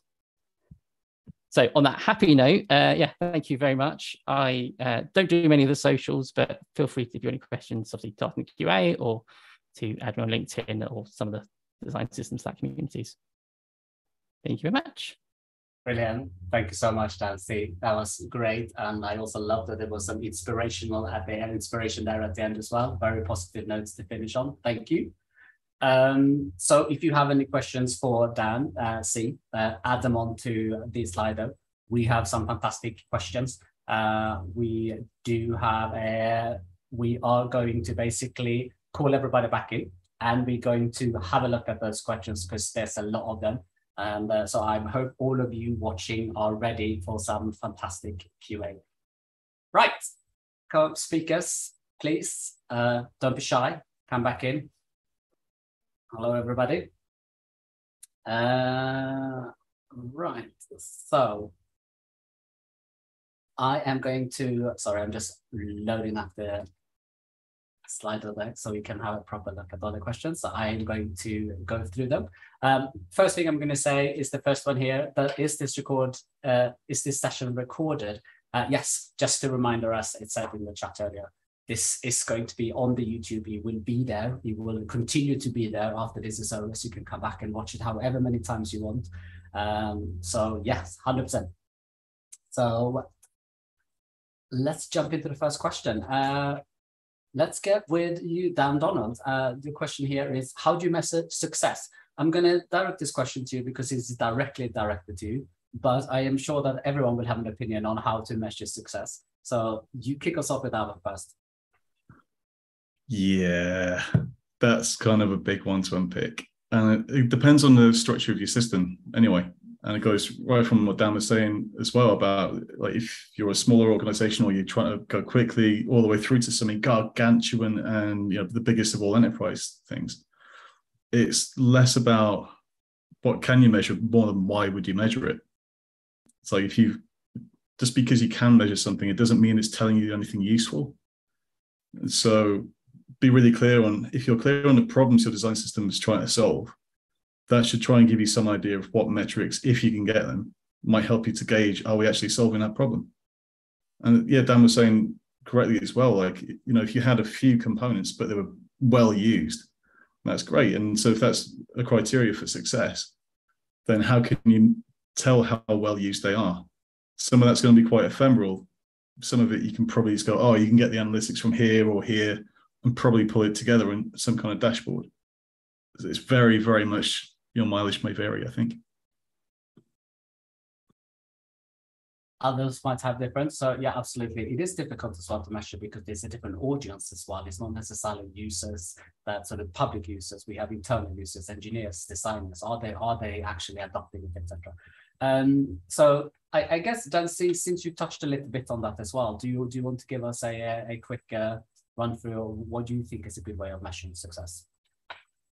Yeah, I think Dan kind of hit the hit the nail on the head. So for me, like, I found actually kind of feedback from people was just, like I said, the most important thing. So doing surveys, and anything where you actually get like direct response and direct feedback, like that was the most powerful thing when I was able to show, like, hey, like, you know, trust or whatever, something like their opinion of X has gone from here to here. Yeah, that to me was much more a better measure of success than, you know, I've got 10 components now. Excellent, thank you. I'm going to actually go to Yana and Kath. I know that you guys are quite early on in the stages, and at this stage where you are right now, have you sort of started thinking about how you're going to measure success, or have you already sort of started to measure success as you go along? Yeah, absolutely. It's the same thing as the two Dans said. It's the main thing is adoption and kind of understanding. So if the other developers understand what the components are used for, and if they're using it, then I think that's pretty successful. Excellent. Yeah, and I am going to, sorry, go on, Yana.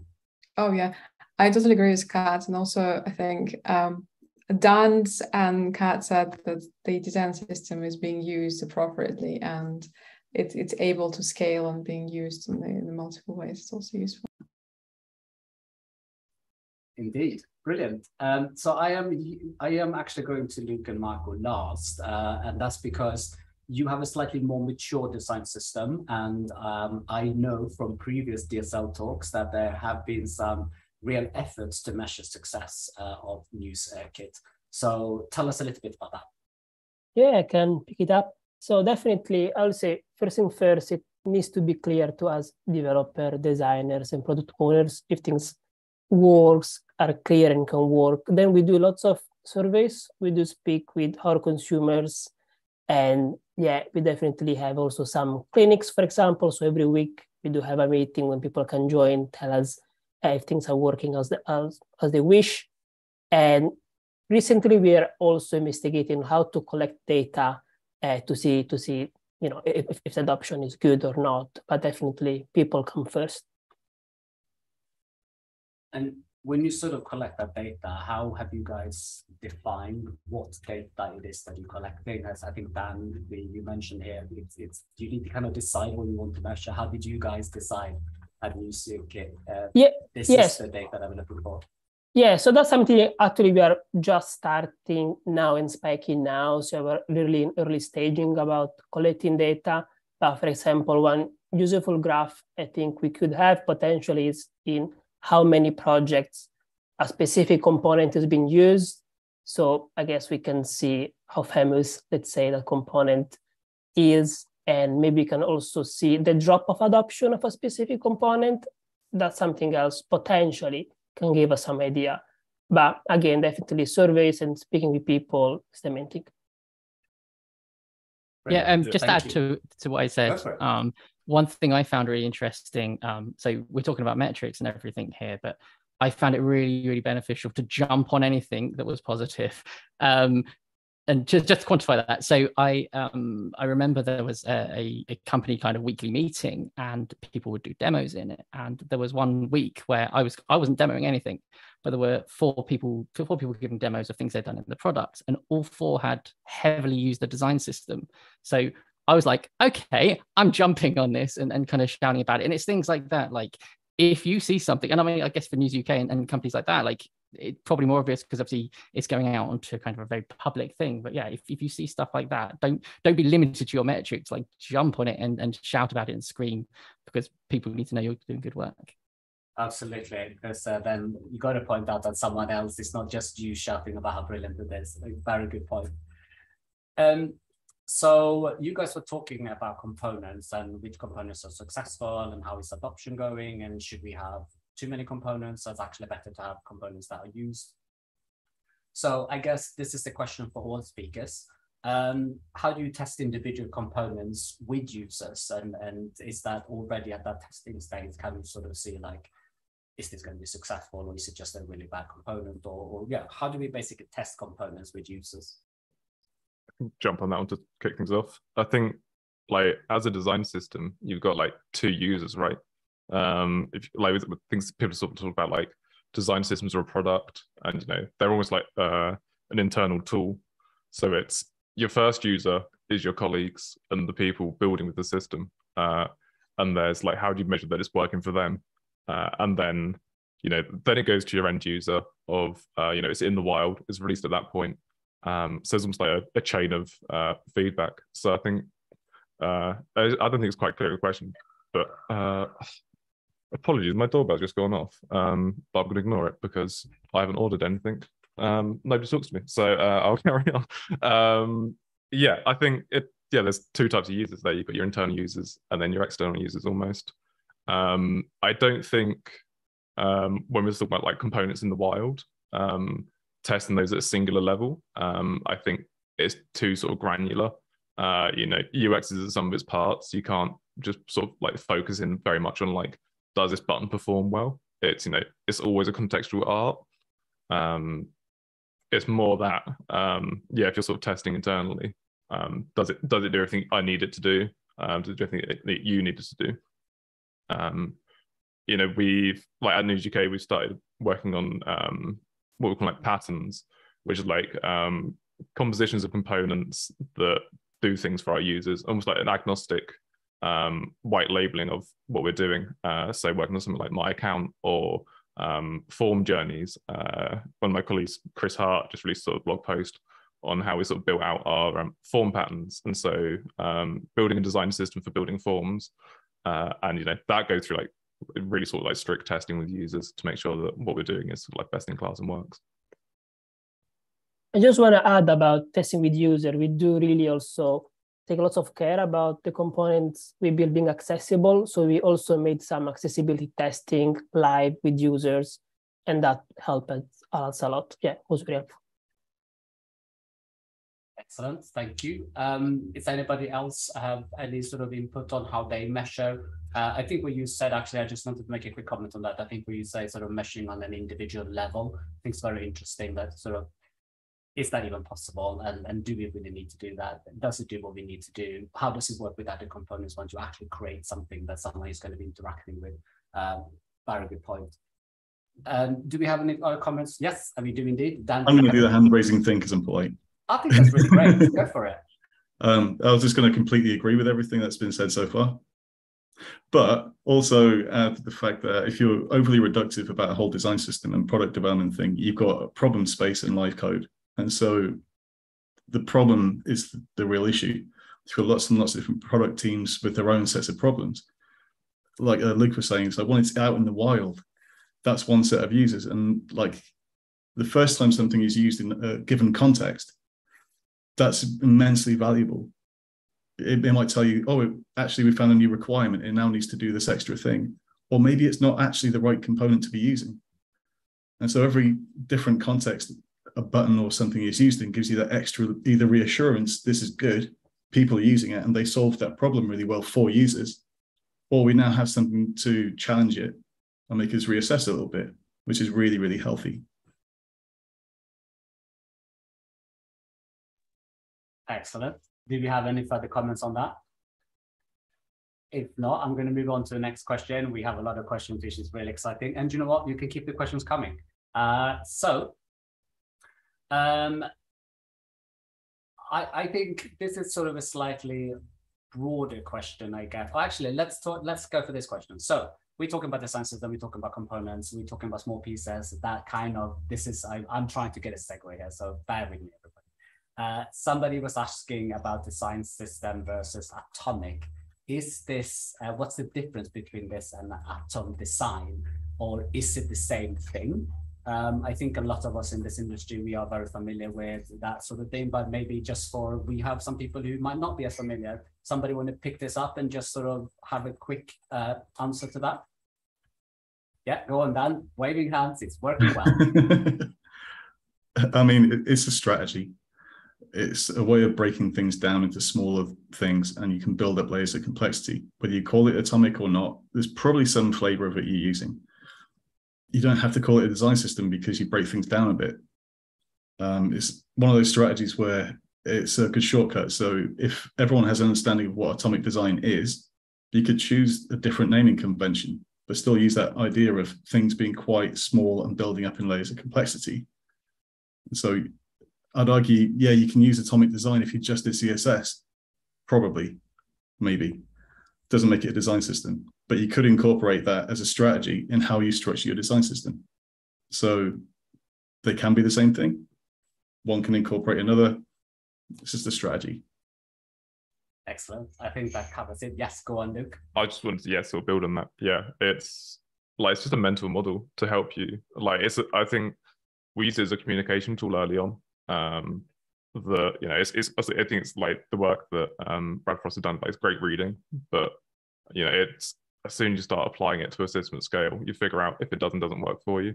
You move and shift, and it's what sort of works in context within your company, and who you work with and what they understand. Yeah, absolutely. Couldn't agree more with that. So we're getting nods from everybody. So there we go. That's a great answer for all of us. So let's go on to the next one. We do have a question in the live chat. We are going to get that one transferred to Slido. So we'll end up in the right place. So we come into your question for you, and don't worry.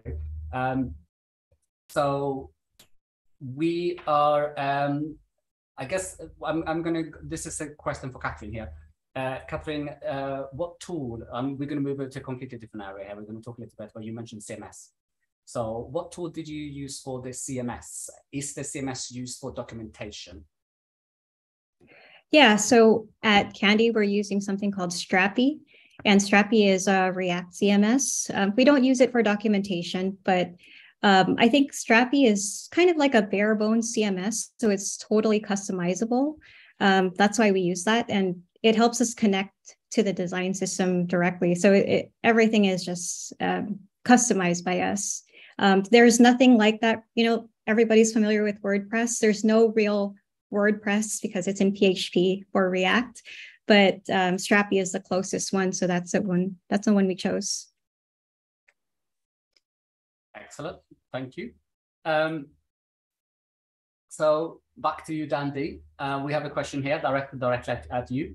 How would you go about ensuring parity between design toolkit libraries and the code base? I guess it goes back to some of the stuff I was talking about. Like, that isn't a tooling problem or anything like that. It's just a people problem. And so if people aren't talking and trying to build up that shared language, that's when things fall out of sync. And so however your structure is, you've got to somehow form a consensus. What are we calling this thing? What does it do? What is it for? Otherwise, you've got lots of handover, and every handover, there's an opportunity for something to cock up or go wrong. If you can point at a thing and go, oh, that is a button, and so it stays a button all the way through the pipeline, right the way from problem to user, you've got a shared vocabulary there. It doesn't necessarily matter how you've executed it, so you know what you're talking about. So I'd just say, like, it's people stuff every time, because you've got incredibly smart designers and developers there. Just talk. It's ultimately a communication tool. Exactly. Cool. This is so I find this question interesting because I know we talked about News UK, Newsgate, you're quite mature. There's quite a large design system. You guys are talking about Candy. You guys are at the starting of it. There were small organizations. Design system. Would you have design systems per product? Yes, I can see Marco's brain here is working away. So I'm going to go first to you, and then I'm going to continue from there on. Yes, Marco, come in here. So I think that really goes against what design system wants to be. I think like if it's supposed to be very flexible and reusable, I think a design system may be specific for products. It sounds like what I would do with that. I guess given flexibility should be one of the main characteristics. Again, I wouldn't have one specific design system for product. At least now I can think about an example. Maybe if I think about the metaverse, maybe we might want to have a design system for metaverse. Who knows? I know some people are working on it.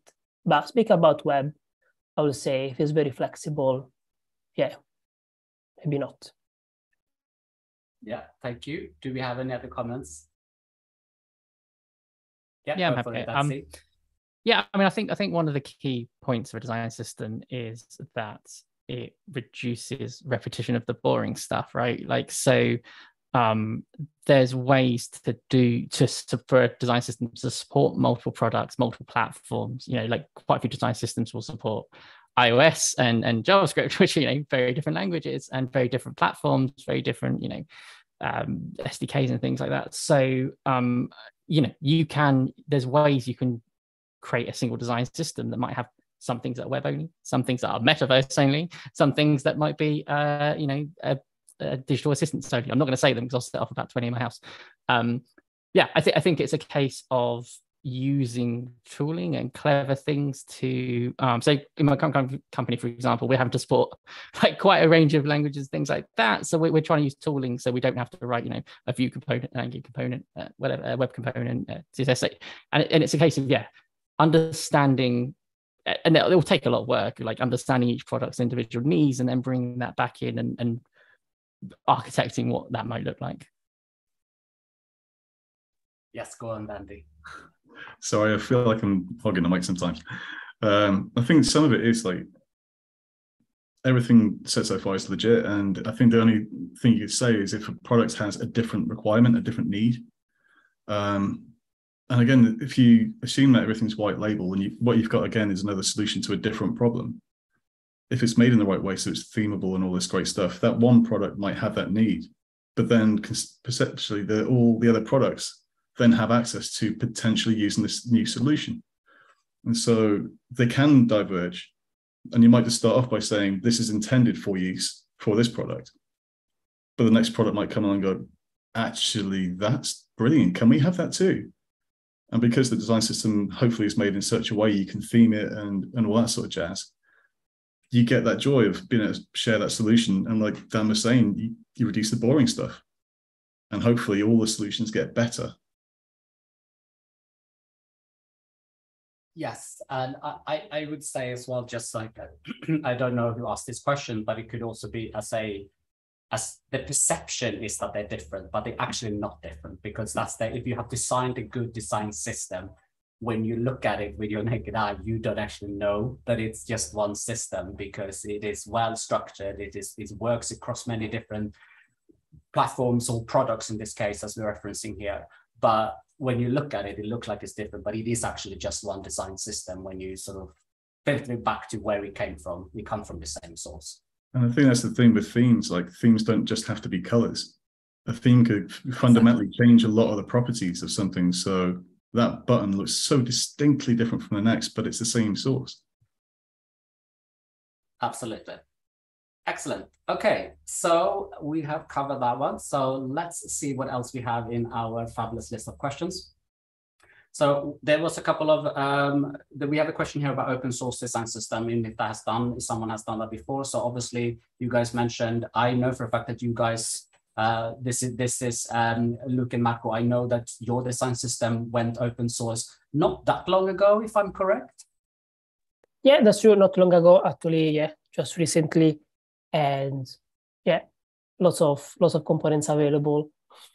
How did you guys feel about that sort of leading up to let's go open source? Yeah, really proud. We did work a lot. Again, I joined NewsKit 3 years ago, and have been years of work writing nice documentation, testing, everything. So now it's really nice to be able to see other people using it, coming, ask his question, being able to help them. Definitely something that makes you proud. Yes, absolutely. Congratulations there as well. Absolutely worth the applause there. So I want to ask Kathryn and Yana, because I know that there is an ambition from your side. Again, what I found super interesting here is that we have a really mature design system. We also have a design system that's starting sort of slightly earlier in the process. Your ambition here, if I understand it correctly, is that you would like to go open source at some point. How are you feeling?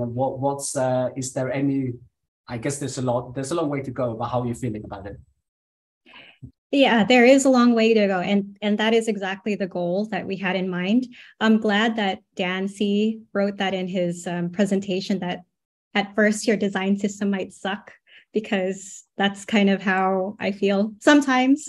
I just have to admit that, but it is kind of a goal. And the reason why for me it's a goal is that when you have that ambition that it's going to become open source someday, you're going to want your code to be pretty perfect. So having that in mind and developing your design system, I think it kind of keeps you on the right path. Indeed, yeah. Absolutely. Yes, go Desi. Yeah, I think I'm not sure if anyone's alluded to it yet, but one of the benefits of a design system is that it's a window to your company, right? Like, it's a window to your company's culture, that not only have they invested in a design system, they're giving back. And so I personally, I would never want to work at a company that didn't have ambitions to open source a design system, because, you know, all the technologies that were mentioned today, I mean, React, Bootstrap, Strappy, all these things, right? They're all open source, right? So we all use it. And so anytime I've had a discussion with someone in leadership around this, I'm like, it's hypocritical, right? To say, hey, we'll use this thing that is other people invested time for free, but we will give zero back. You know, that's just an awful culture. Absolutely. I think that's a really fair point. Yana, did you want to add something there as well? Yeah, I wanted to just say, I think it's a lot of joy, and I think there's a lot of ambition to be able to open source, and then the users will be able to, people will be able to use it, and then it's just the proudness that you build it, and it is actually being used to give it back to the community, to give it back to the users. So that's like me and Kat, we are still at the beginning, we are still trying to enable a lot of people, but we are looking forward to be able to open source it and make people a bit happier. Yeah, absolutely. And just to add to what Yana said, and you know, a previous question is that how do you measure success? I think that's one measure of success. Yes, exactly. I was about to say absolutely. And you know, you guys are on your way there and measuring success on the way there. But the fact that it's going open source and people are using it, that in itself is another measure of success as well. And the adoption of that being out there. So I'm going to go to a question which is to Kathryn Yana here. So stitches, you mentioned stitches in your conversation. It's still a fairly new tool. I guess this goes to anyone really, not just about stitches, but tool in general. Was it risky to pick up something like that? And sort of, did you have any problems at the beginning, or for the rest of you guys choosing a tool and thinking, you know, oh my God, we don't really know much about it? Tell us a little bit about that. Yeah, and now I feel like I'm talking a lot, but yeah, so when we adopted stitches, it has a lot of similarities to existing styled CSS and JavaScript like emotion or styled components. And there are little differences that I found were a little difficult to change to. Like for styled components, you can pass in props, you can have functions within the CSS and JavaScript, but Stitches acts a little bit differently. Instead, they give you an object variant, which you have to define. So that's something that we had to do differently. And even themes, that's something that we also had to kind of change. But what's great about Stitches is it's really fast. They help with server-side rendering, and the developer experience with Stitches is amazing. So I highly recommend it. Brilliant. Do we have anyone else who sort of have any input on a tool that they have chosen, or why they chose that particular tool? If they have any nervousness about, is this the right tool? If you don't have that, that's okay. We have plenty other questions. Yes, Nancy, go ahead. Yeah, I think similarly, I had a thing at my previous startup where the company was all using style components, and we picked up a new styled system, and it was quite quickly deprecated because the guy kind of just gave up on it. And yeah, I think that's kind of what the question alluded to, is like, it is sometimes difficult to make those decisions and then go with it. And like, it was like, okay, if I went into the new thing and I'd have to switch to emotion, or have to get the whole company to switch to emotion. I think it comes to pragmatism, right? And again, like it's okay maybe in the short term to go to that, as long as you manage that debt and understand that that's a problem, and don't like go so heavily with a technical choice that you're completely tied in. Like at the end of the day, Stitches, style components, emotion, I mean, it's just CSS. Like especially if you use the template strings, right? It's just CSS. Worst case, you could copy it all out and put it into a CSS file. So yeah, like it's all about understanding the limitations of the technology and what you could do in a worst case scenario. Go on, Andy. I was just going to build on what Dan excellently put there. It's like there's these words like debt and risk, which are often dirty words, but actually risk is a really good thing to understand. And so like the risk of using a plugin or any particular technology is like, how can you quantify that?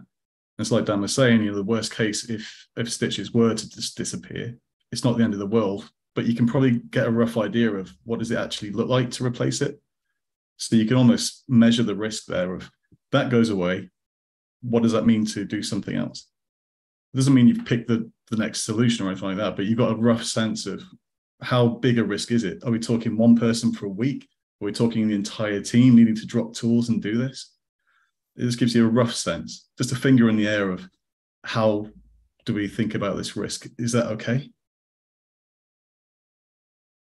Absolutely. Yes, go on. Yeah, just to follow on from that, then it's like a Dan train. Is that what I said in my talk? Like, if you document this stuff, like the decision you've made, and the risk that comes with it, and why you've made that, it reflects really well on you. Like, it really does. It really shows, okay, this person knows what they're talking about. They understand the risk, like that, and they're owning it, right? Like that you're owning it, that thing, and if it doesn't work, it's on you, and you've then got a plan to get out of it. Yeah, I couldn't agree more when it comes to tools. Currently working on the project, we picked the tool, not around design systems, but CMS. It was an open source. We were very excited about this. It's sort of not what we need because our product grown and now we have to change. Do you know what? It's not what we wanted. It's not what we planned, but we are planning for that change, and the change is going to be good. So it's going to happen. So I'm going to try to segue here. We talked about, you guys, yes, I know, you're laughing. I am going to make this happen here. So plugins. NewsKit plugin, I guess it's a good relevance here. So what's the reason that you are using a custom solution for tokens instead of other popular plugins like Figma tokens, for example? Yeah, I mean, I also sort of sat there waiting for the segue to come through. Yeah, I've sort of written about it before, and it's like, is that level of risk? And like, we're sort of big believers in like adopting open source when it's the right move for us. But yeah, there's benefits to being able to sort of like own your own process. So I guess I'm kind of like playing devil's advocate to these guys a little bit. It is, yeah, like prepare for risk, but also, you learn so much from doing something yourself, and every choice you make works for you. or will work for you because you've got the ability to change it. Like the reason why we went into Figma tokens at the time that like we sort of started this project, you know, like all this kind of started like in our sort of like design up Slack channel. It was like, hey, I've got an idea. And then Nick Dorman, who's our head of design systems, like, interesting. By the way, we're looking at Figma tokens. And then, you know, that sort of stems into a conversation. We sit down, we evaluate everything. You know, you almost like write a pro-con list. You know, here's things we really like, here's things that wouldn't work for us. But one of those things at the time was we've got, we had about 10 different teams owning their own sort of like design library that then supports multiple themes within that our system was already kind of set up in such a way that, you know, if we were to migrate to Figma tokens, we've got to inherit a load of work to make that work for us. And at the time that we looked into Figma tokens, and I haven't looked at it recently, but they didn't support remote styles, that all of your design tokens were then sort of embedded directly in the work and file you were in. So like the whole idea of design tokens being something you can change in one place and it propagates everywhere, that didn't kind of really work for us and like work with how we thought we wanted to work. And then like we work on like multi-brand, multiple themes and sub-themes within the same file. So we work in like newspapers, and each section of our site will be under a different sub-theme. So you've got a top-level theme that's like your newspaper. So it might be like the Times, for example. And then each section of the newspaper is branded its own sub-theme where it's got its own kind of colors. So politics is like a sort of maroony red, sports in green, for example. But those override our brand colors. But you can't design those in the same context within the Figma document. I've just gone on a whole rant. But yeah, essentially, yeah, we decided to build our own system to make things work for us. And it always just opens us up to so much more potential doing it ourselves. That, you know, we've got to work with the limitations of the Figma API at the moment. And, you know, having a persistent plugin that's always open, we can do more things. You know, you've got a window into your designer's design file that we can sort of like automate some of the processes there. That, you know, we couldn't expect other sort of like teams doing work to pick up. You know, they are open source, they're open to PRs, but, you know, you've got to go through that whole process of getting your own ideas onto somebody else's roadmap, that, you know, doing it yourself and building it bespoke, you can do what you want. And then, you know, hopefully one day we'll sort of play it back and give back to the community. Sorry, that's a very long-winded question. A long answer to your question. No, it was good. I guess it could be a maturity thing as well. Where are you in your design system process? How big is your organization? What's your resources available? You start with something which is something like Figma, where you can utilize that. And as you say, as you grow and you realize that this does no longer fulfill your brief or your need, you start on something else. And so, you know, it's a process in there as well, I think. Yeah, that's kind of a big thing as well, is like being able to like adapt to change. You know, you buy into a system, you have to go through so many rounds of procurement. You know, there's like, anytime you pick up somebody else's tool, right, you've got to go through the whole legal process and paying that, and, you know, convincing that this is business like worthy. And, you know, if you suddenly, like, if something changes overnight, you know, for example, Figma just got acquired by Adobe, maybe this isn't a tool for us in the future. How do we sort of, you know, move our system and like adapt overnight? You know, being able to own everything that we do and be able to sort of change rapidly is, I think, a big part of operating at the scale we operate at. You know, we can't just shut down tools. You know, we're supporting so many teams. I'm going to let you in, Dancy, because I know you wave, but I just want to comment that quickly, Luke. You said it, you're the one who first picked it up. I was waiting to see when someone was going to mention this, and I think this was a perfect time to mention it. I was thinking, should I mention this at this point? Is this exactly the scenario? What happens when something changes in a tool? It happens overnight. So anyway, I'm going to let you in, Dancy. You had a comment there as well, please. Yeah, I was literally going to mention the same sort of thing about the Figma acquiring Adobe. The Figma acquiring Adobe? No, that'd be ridiculous.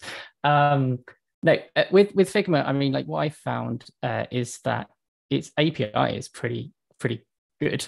Like, I mean, we know it's amazing already, but its API is really good, and you can do a lot with it. And you don't need to write a whole plugin. I had it in my previous company where we like I just wrote a really, really crude script. Like I would never if a junior wrote that script, I would have questioned it. But it was that level of code. But I wrote a crude script in about 20 minutes just to pull icons out of it. You can do it like pulling SVGs, whatever. You can write something that is cheap and throwaway and does a job in a short term, without having to invest a huge amount of time. So obviously, companies like UK probably would invest more time, but there are options. Like you don't have to go down this kind of maintaining something for the long term. You can write something for a short term need, for sure.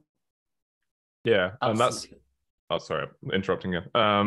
That's why we built 2 applications as well. Like having that publisher sits as a middle layer where we've got this like intermediate token format.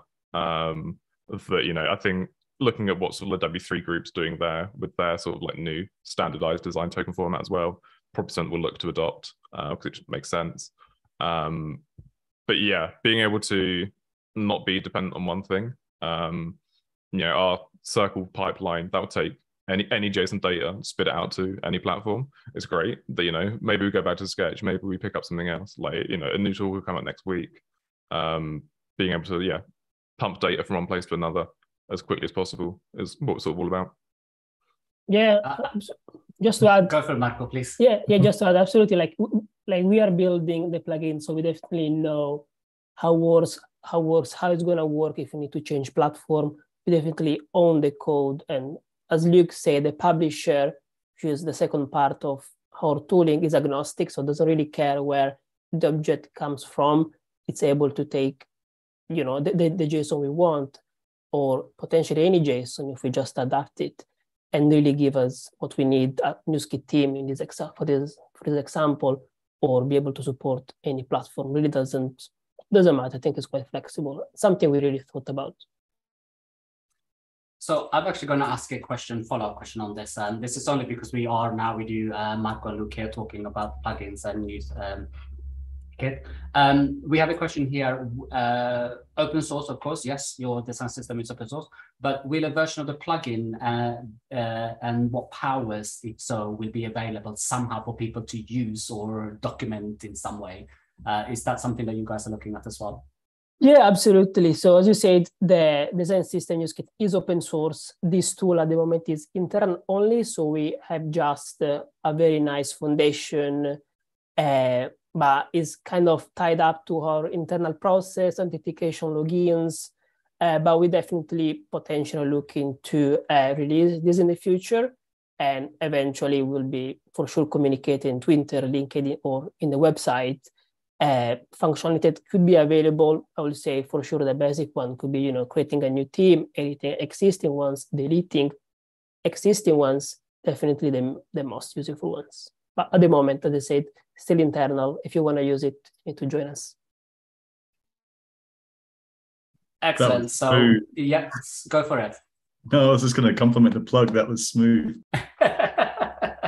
I was going to try to ignore it, but well done. You do that. So we talked about tools here. So I have a segue on this other way. Bear with me, everybody.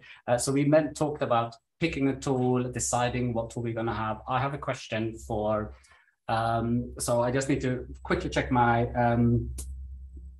I guess this is again for Luke and Marco. You guys were talking about GitHub as your choice for source of truth.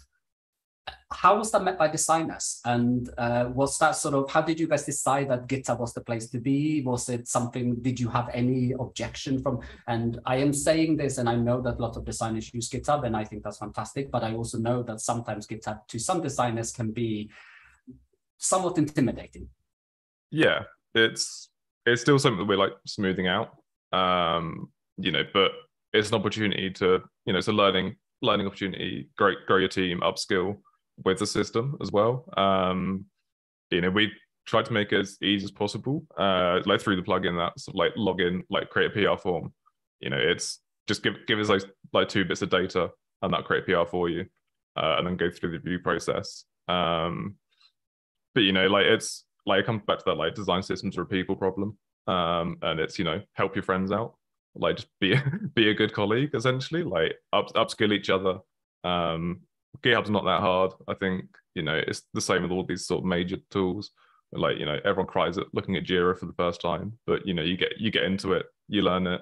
It's not just the first time. I still cry when I look at Jira. I mean, I still do. Yeah, I still can't create a ticket. That's get somebody else to do that. But it's help each other out. I think that's the learning there. But yeah, I think we went with GitHub because everything else is on GitHub. But you get those like things like Circle CI integrates with it really well. It was kind of like a bit of a necessary evil to some degree, you could say. But yeah, learn and grow. Excellent. Thank you. So talking about designers, I have a question for Yana here, or Kathryn, Yana, but Yana, I'm going to direct this question at you here. I know for a fact that you guys are putting this design system together, and I also think that the designers at Candy are also looking at something. What's the collaboration between you guys and the designers, and what does that collaboration look like? That's a very good question. We are trying to collaborate as much as we can. Unfortunately, we don't have a GitHub plugin, but that's a very cool thing to have. Guys, send me a note. I will make sure that our designers are using that. But we are currently making sure that our documentation is using the same language, the same tokens, as Kat mentioned in the talk. So our designers know what to use, and we are using the documentation and the CMS where you can just use the primary button, secondary button. So the language is the same where we're using the documents and everything.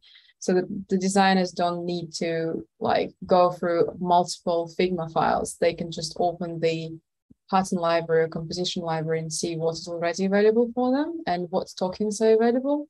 And actually, we had that meeting yesterday with our design team, just having a conversation about the tokens and how we are communicating and what's the best way to be able to just speak the same language. So yeah, Kat, do you have anything else to add to this? No, I think, Yana, you said everything. We have bi-weekly meetings with the product design, but I think that's going to increase now after this meet. I think it's important. Excellent, good. I actually have a follow-up question for you guys, which we have had here about pattern library. So this is the person's asking, basically saying that in their pattern library they include templates, but it appears from the talk here that it can be you include templates only in Storybook. Speaking on tools, is this more efficient than adding it into your pattern library, or how come you sort of went for that option? Because our pattern library is not, it's a dummy component, and our templates are connected to the CMS as well as they're connected to the documentation.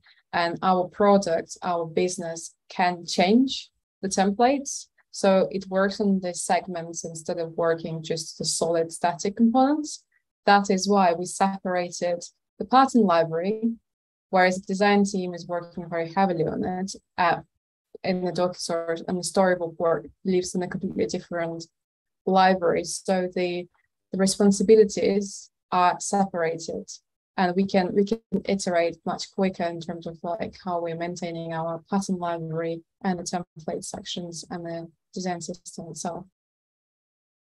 Yeah, I just want to add that what Yana said, there's a separation of concerns. So there's a lot of brand specific logic, so business logic that it is in the component library, which is Storybook.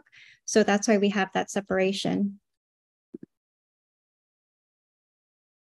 Absolutely. Excellent. Great. I've got a couple of more questions here. I'm just going to take a very, very quick look in the chat here. So one of the questions that someone is referring that Joe Banks was asking his design system users to detach components when they need it and let him know so he could potentially improve them. What other good ways are there to get feedback on design systems? So we talked a little bit about feedback and about testing, but how are you guys, is there any other good way when you don't necessarily have direct contact, for example? Yes, go on, Dandy. So back in AutoTrader, the designer was part of the design system team, started an area called unique instances. And so very often, if someone had built something that may have been composed of some existing components, lower level stuff, there was a place related to the design system where you go, look, this isn't yet to be shared, but it relates. And so we need visibility. And then in the design crit, we can go over it and be like, okay, so we've done this on this user journey for this reason. Should it be a shared thing? Should we promote it? And then it opens up that conversation a little bit more about, you want people to solve problems in the right way for their users. And if they have a different twist on something, that's brilliant. You just need that visibility. And so that's just one way, but it did seem to work pretty well. Definitely taking notes here. Some really good tips there. Thank you. Any other comments on that at all? Yeah, I can try and follow up on that. I think Go for it. It's like a little bit it comes down to culture, and I try to sort of remember. There's like an old sort of Nathan Curtis, shout out Nathan. Every design systems talk needs a Nathan shout out around like how strict your system is and how flexible it is. And I think there's a level of how strict or flexible are you with taking feedback from your consumers, that sometimes something isn't working, and it's as a design systems team, it's being able to like take that and change that. I'm saying this as somebody that doesn't work on the design systems team. I'm barely in the consumer these days. I sit in an agnostic team that sort of provides sort of like strategy and product vision more than sort of like building and using the design system as such. But yeah, it's like going to like our sort of like design clinics that we host weekly. We also host like engineering clinics that Marco sits in. You get feedback. You go, hey, I'm trying this, it's not working. And then it becomes a problem that you solve together. But sometimes it's you're breaking patching something just because there's like a level of understanding that you don't have. That again, it's a learning opportunity, or it's like this isn't fit for purpose. In which case, let's reevaluate. Do we need to like add new properties to this component, or do we need to create something new? Good. Getting a lot of notes here as well. So all agreement. Fantastic. So actually, Dancy, this is a question for you here. Well, I say that. I think this actually is a question for everybody, but we'll start off with you. How might you approach the topic of design system when interviewing and as a startup or a scale-up, but actually in general, sort of what some hot interview tips bring up design system? But let's start with you, Dancy. Sure. I mean, I personally found I was kind of brutally honest about like what I was looking for and what I was passionate about when I did interview at startups about this. I think that's important. Obviously, it's an odd place to it's an odd kind of place to be selling a design system when you're also trying to sell yourself. But like if that's your thing, if that's your jam, like there's no reason to not to do it. I think I even at one previous company, they had like a 5-step process, and I actually asked for an extra interview with the head of design, even though I was interviewing for an engineering role.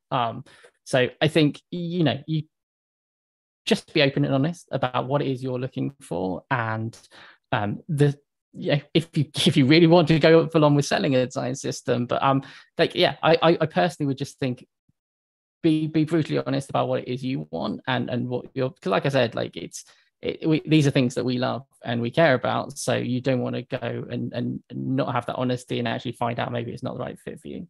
Obviously I'm giving this very much towards kind of if you're going at a company that maybe hasn't got one yet, like it's probably quite different for large organizations.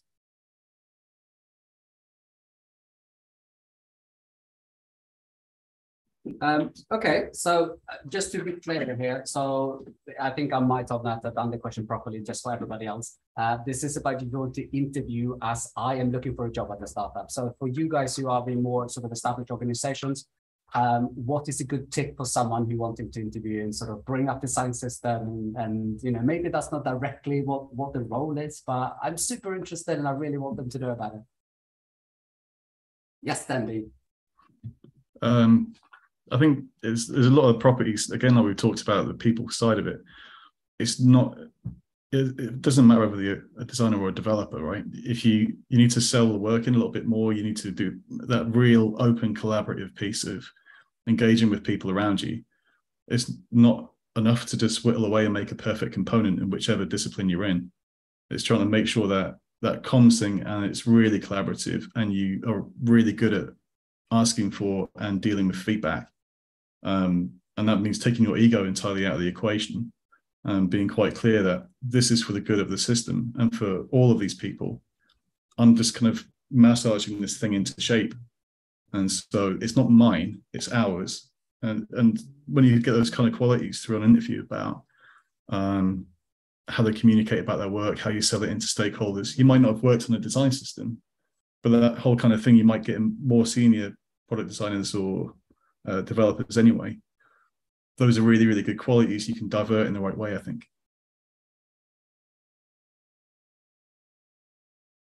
Sorry, I was trying to look. I was looking at the chat, and I was trying to find that unmute button. It's all happening here. Excellent. Thank you so much for that. So we do have Yana had a hand up, by the way. Could I just say that I am just totally agree with Dante. I'm sorry, it's just like two downs, and I keep forgetting which one is which one.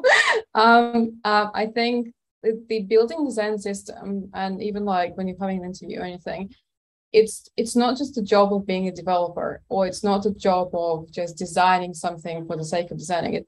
It's being almost like a psychologist, a therapist for the whole team, for like a lot of developers, and like listening to the feedback, removing the ego away, and just saying, let's chat, let's have a conversation, let's find out what is required, what is needed, and how we can make our life easier and simpler. It's like how to create that hierarchy and be able to assemble these Lego blocks together. I think that's my personal take for that. And yeah. Excellent. Thank you. So I have a few more questions, and you guys will all be very excited to hear, but I had saved the big ones for last. So prepare yourself, hold on tight. So we have been talking about design systems quite often when we talk about design systems, and actually in general, whether it's a startup success story or whatever it is, we always talk about the good things and how successful and brilliant it is. And Dandy, you obviously covered this in your talk. But why do design systems typically fail? What makes them fail?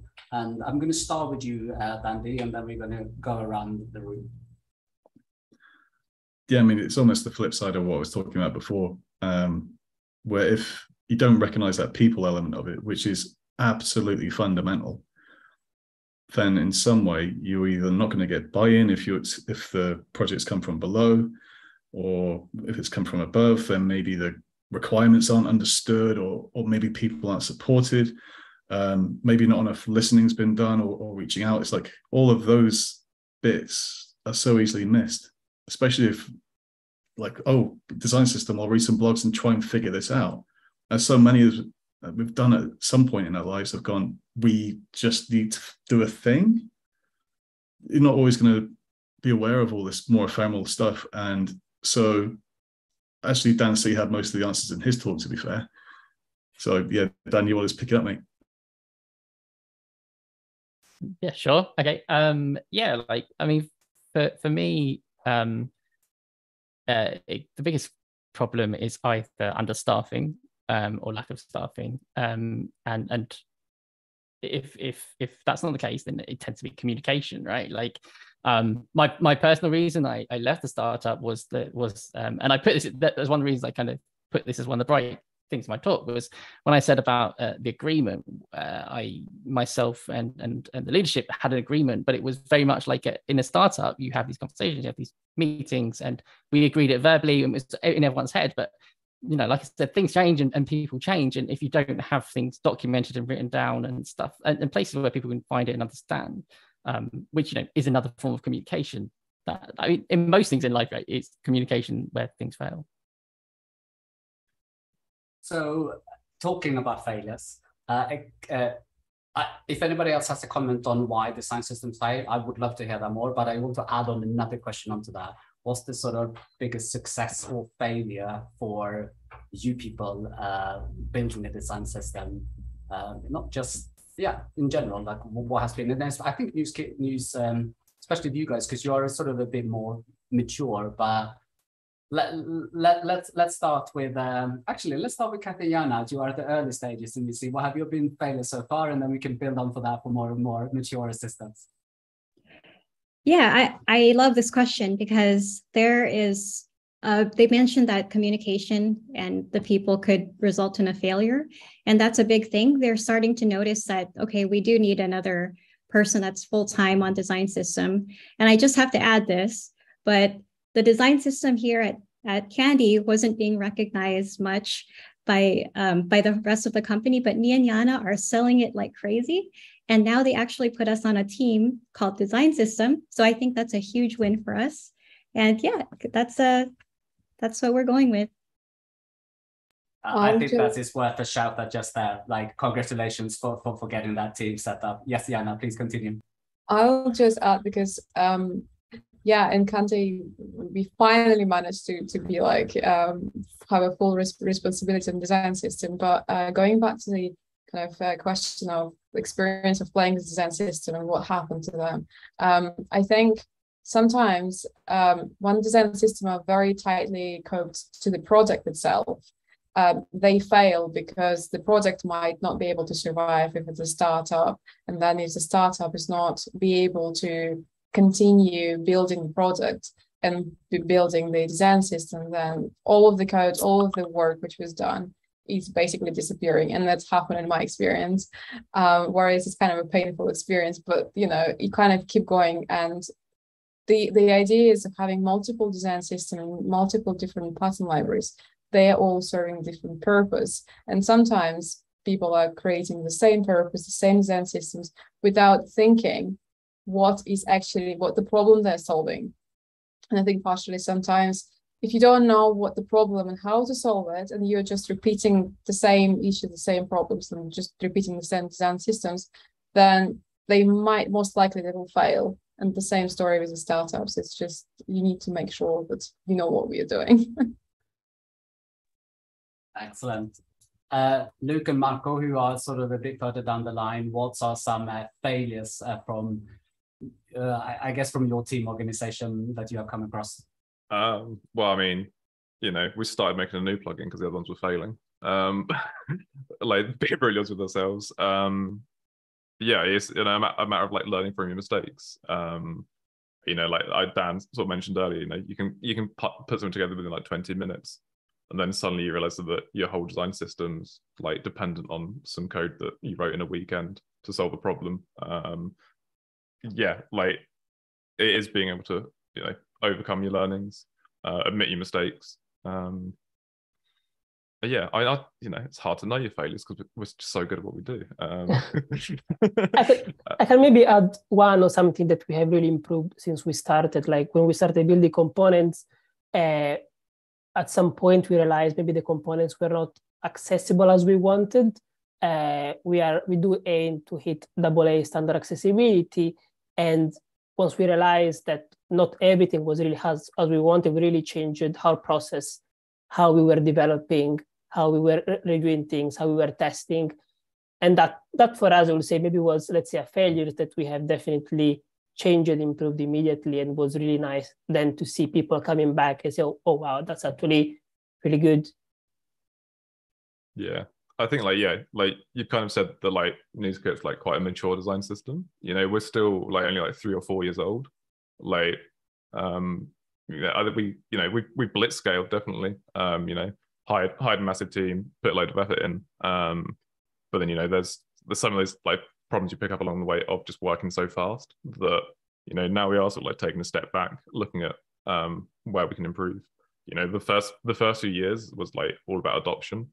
You know, getting the design system in people's hands, getting feedback, learning from that, and yeah, getting that like snowball rolling. But now it's, yeah, like tracking our metrics. Yeah, like Marco mentioned, like accessibility, making sure that, you know, we are hitting that gold standard, and doing the best work we can. Yeah, it's like we're now an opportunity where we can sort of like take a step back, reflect a little bit, and yeah, like almost like, I think, you know, be exposed to what our mistakes are, at that point. I think we're still learning where we're going wrong, and that's the exciting thing. But yeah, that's like sort of the next few years of NewsKit is learning and growing still. Yeah, and I think, as I said, you guys have a more mature design system, but you're absolutely right. You know, it doesn't matter how mature a design system or anything goes. There is still a journey. There's still learning to be done here. Dancy, I want to get your input on this as well, like about your sort of success failures. Sure. Yeah. I mean, I alluded to one earlier, which was like just communication of kind of vision. Other than that, I think my kind of biggest failures have been over time just around like again, like the breakdown of trust, basically breaking stuff, right? Like making assumptions that, you know, doing something won't break something, and, you know, being totally wrong and just like eroding everyone's trust. You know, that's probably been the hardest learning curve, because especially if you're in a small team, and I don't know if Kathryn and Yana have had this, but like when you're in a small team and you're the ones really saying this, and then, you know, like suddenly you mess up massively, like it's like you are clawing back everyone's opinion on you. Yeah, that's probably been the biggest failure for me, is just assumption and breaking stuff. It's going back to how difficult it is to build up the trust, but how easy it is to you know, break that down. I am going to move forward with another question. So I thought that was a quite interesting one. So we're going to move with something which is potentially, I guess this is a good play. I'm just looking everywhere so we haven't missed anyone's questions before we continue, but I think this one is a good one to wrap up on. Is design system as a term, hold on tight, everyone, I told you it's a big one. Is design system as a term broad enough? As they are more product systems due to the nature that they cover process, writing code, organization, etc. Is design system broad enough as a term? Yes, Dancy. Yeah, I'm happy to say that. In terms of like when I was saying about education and like people's opinions of design systems, it's definitely something that I've found, and yeah, I'll admit, as an engineer, like one thing engineers are bad at is hearing the word design and switching off.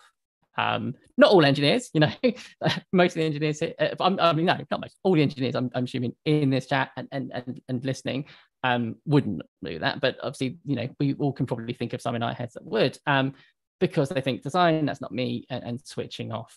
But the tough thing is it is all about like design, like design tokens are, the tokens are all about design decisions, right? It's all about documenting design decisions and then surfacing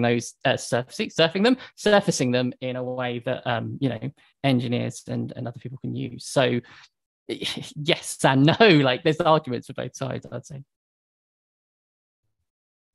Andy. I got to be honest, I don't think it matters. I think so long as there's consensus over, well, we are calling it this, here's our reasons, and this is what the scope of our system is. You've got your problems to deal with. If changing the name of something is going to help you along your way, happy days. I think it's quite an elastic term.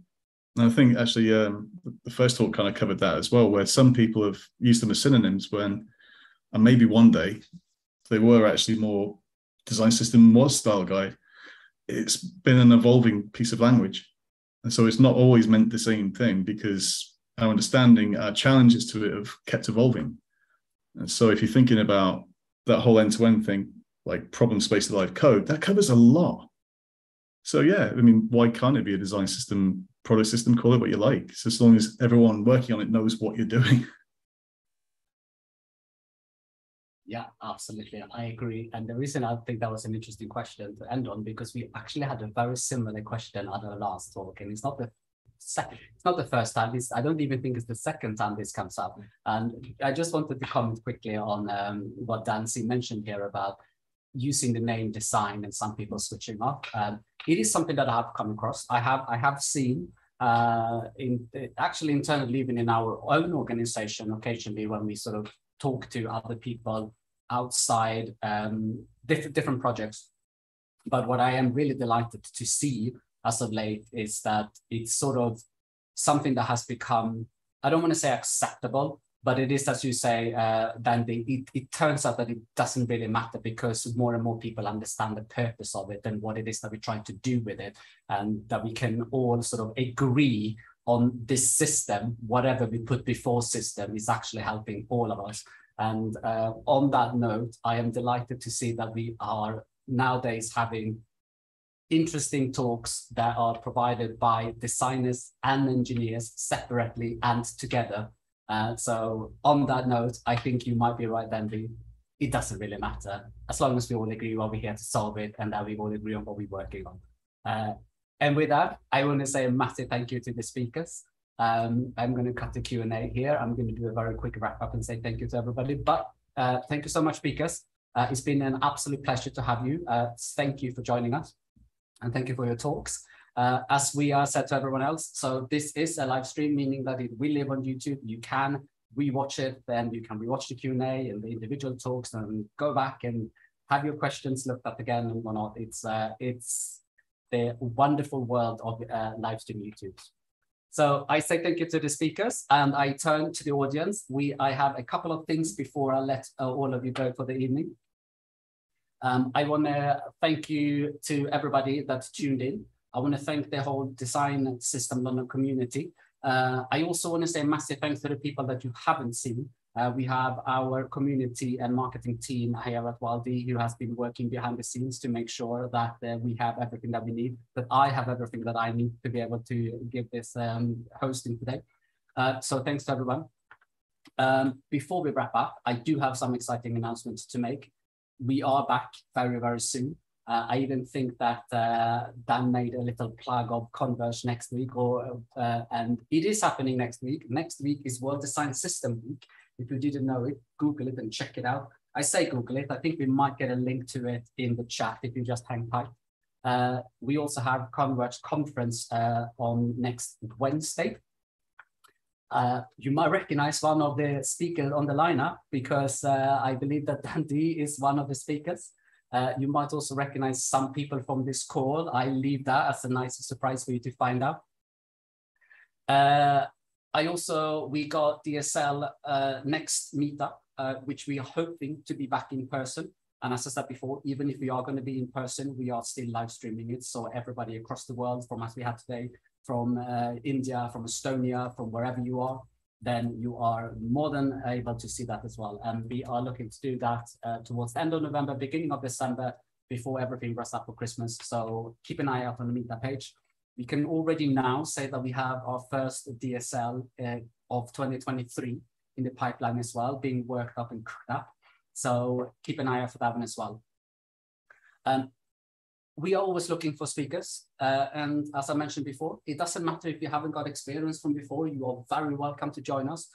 We will post the speaker form. So anyone that's interested, then you can definitely apply.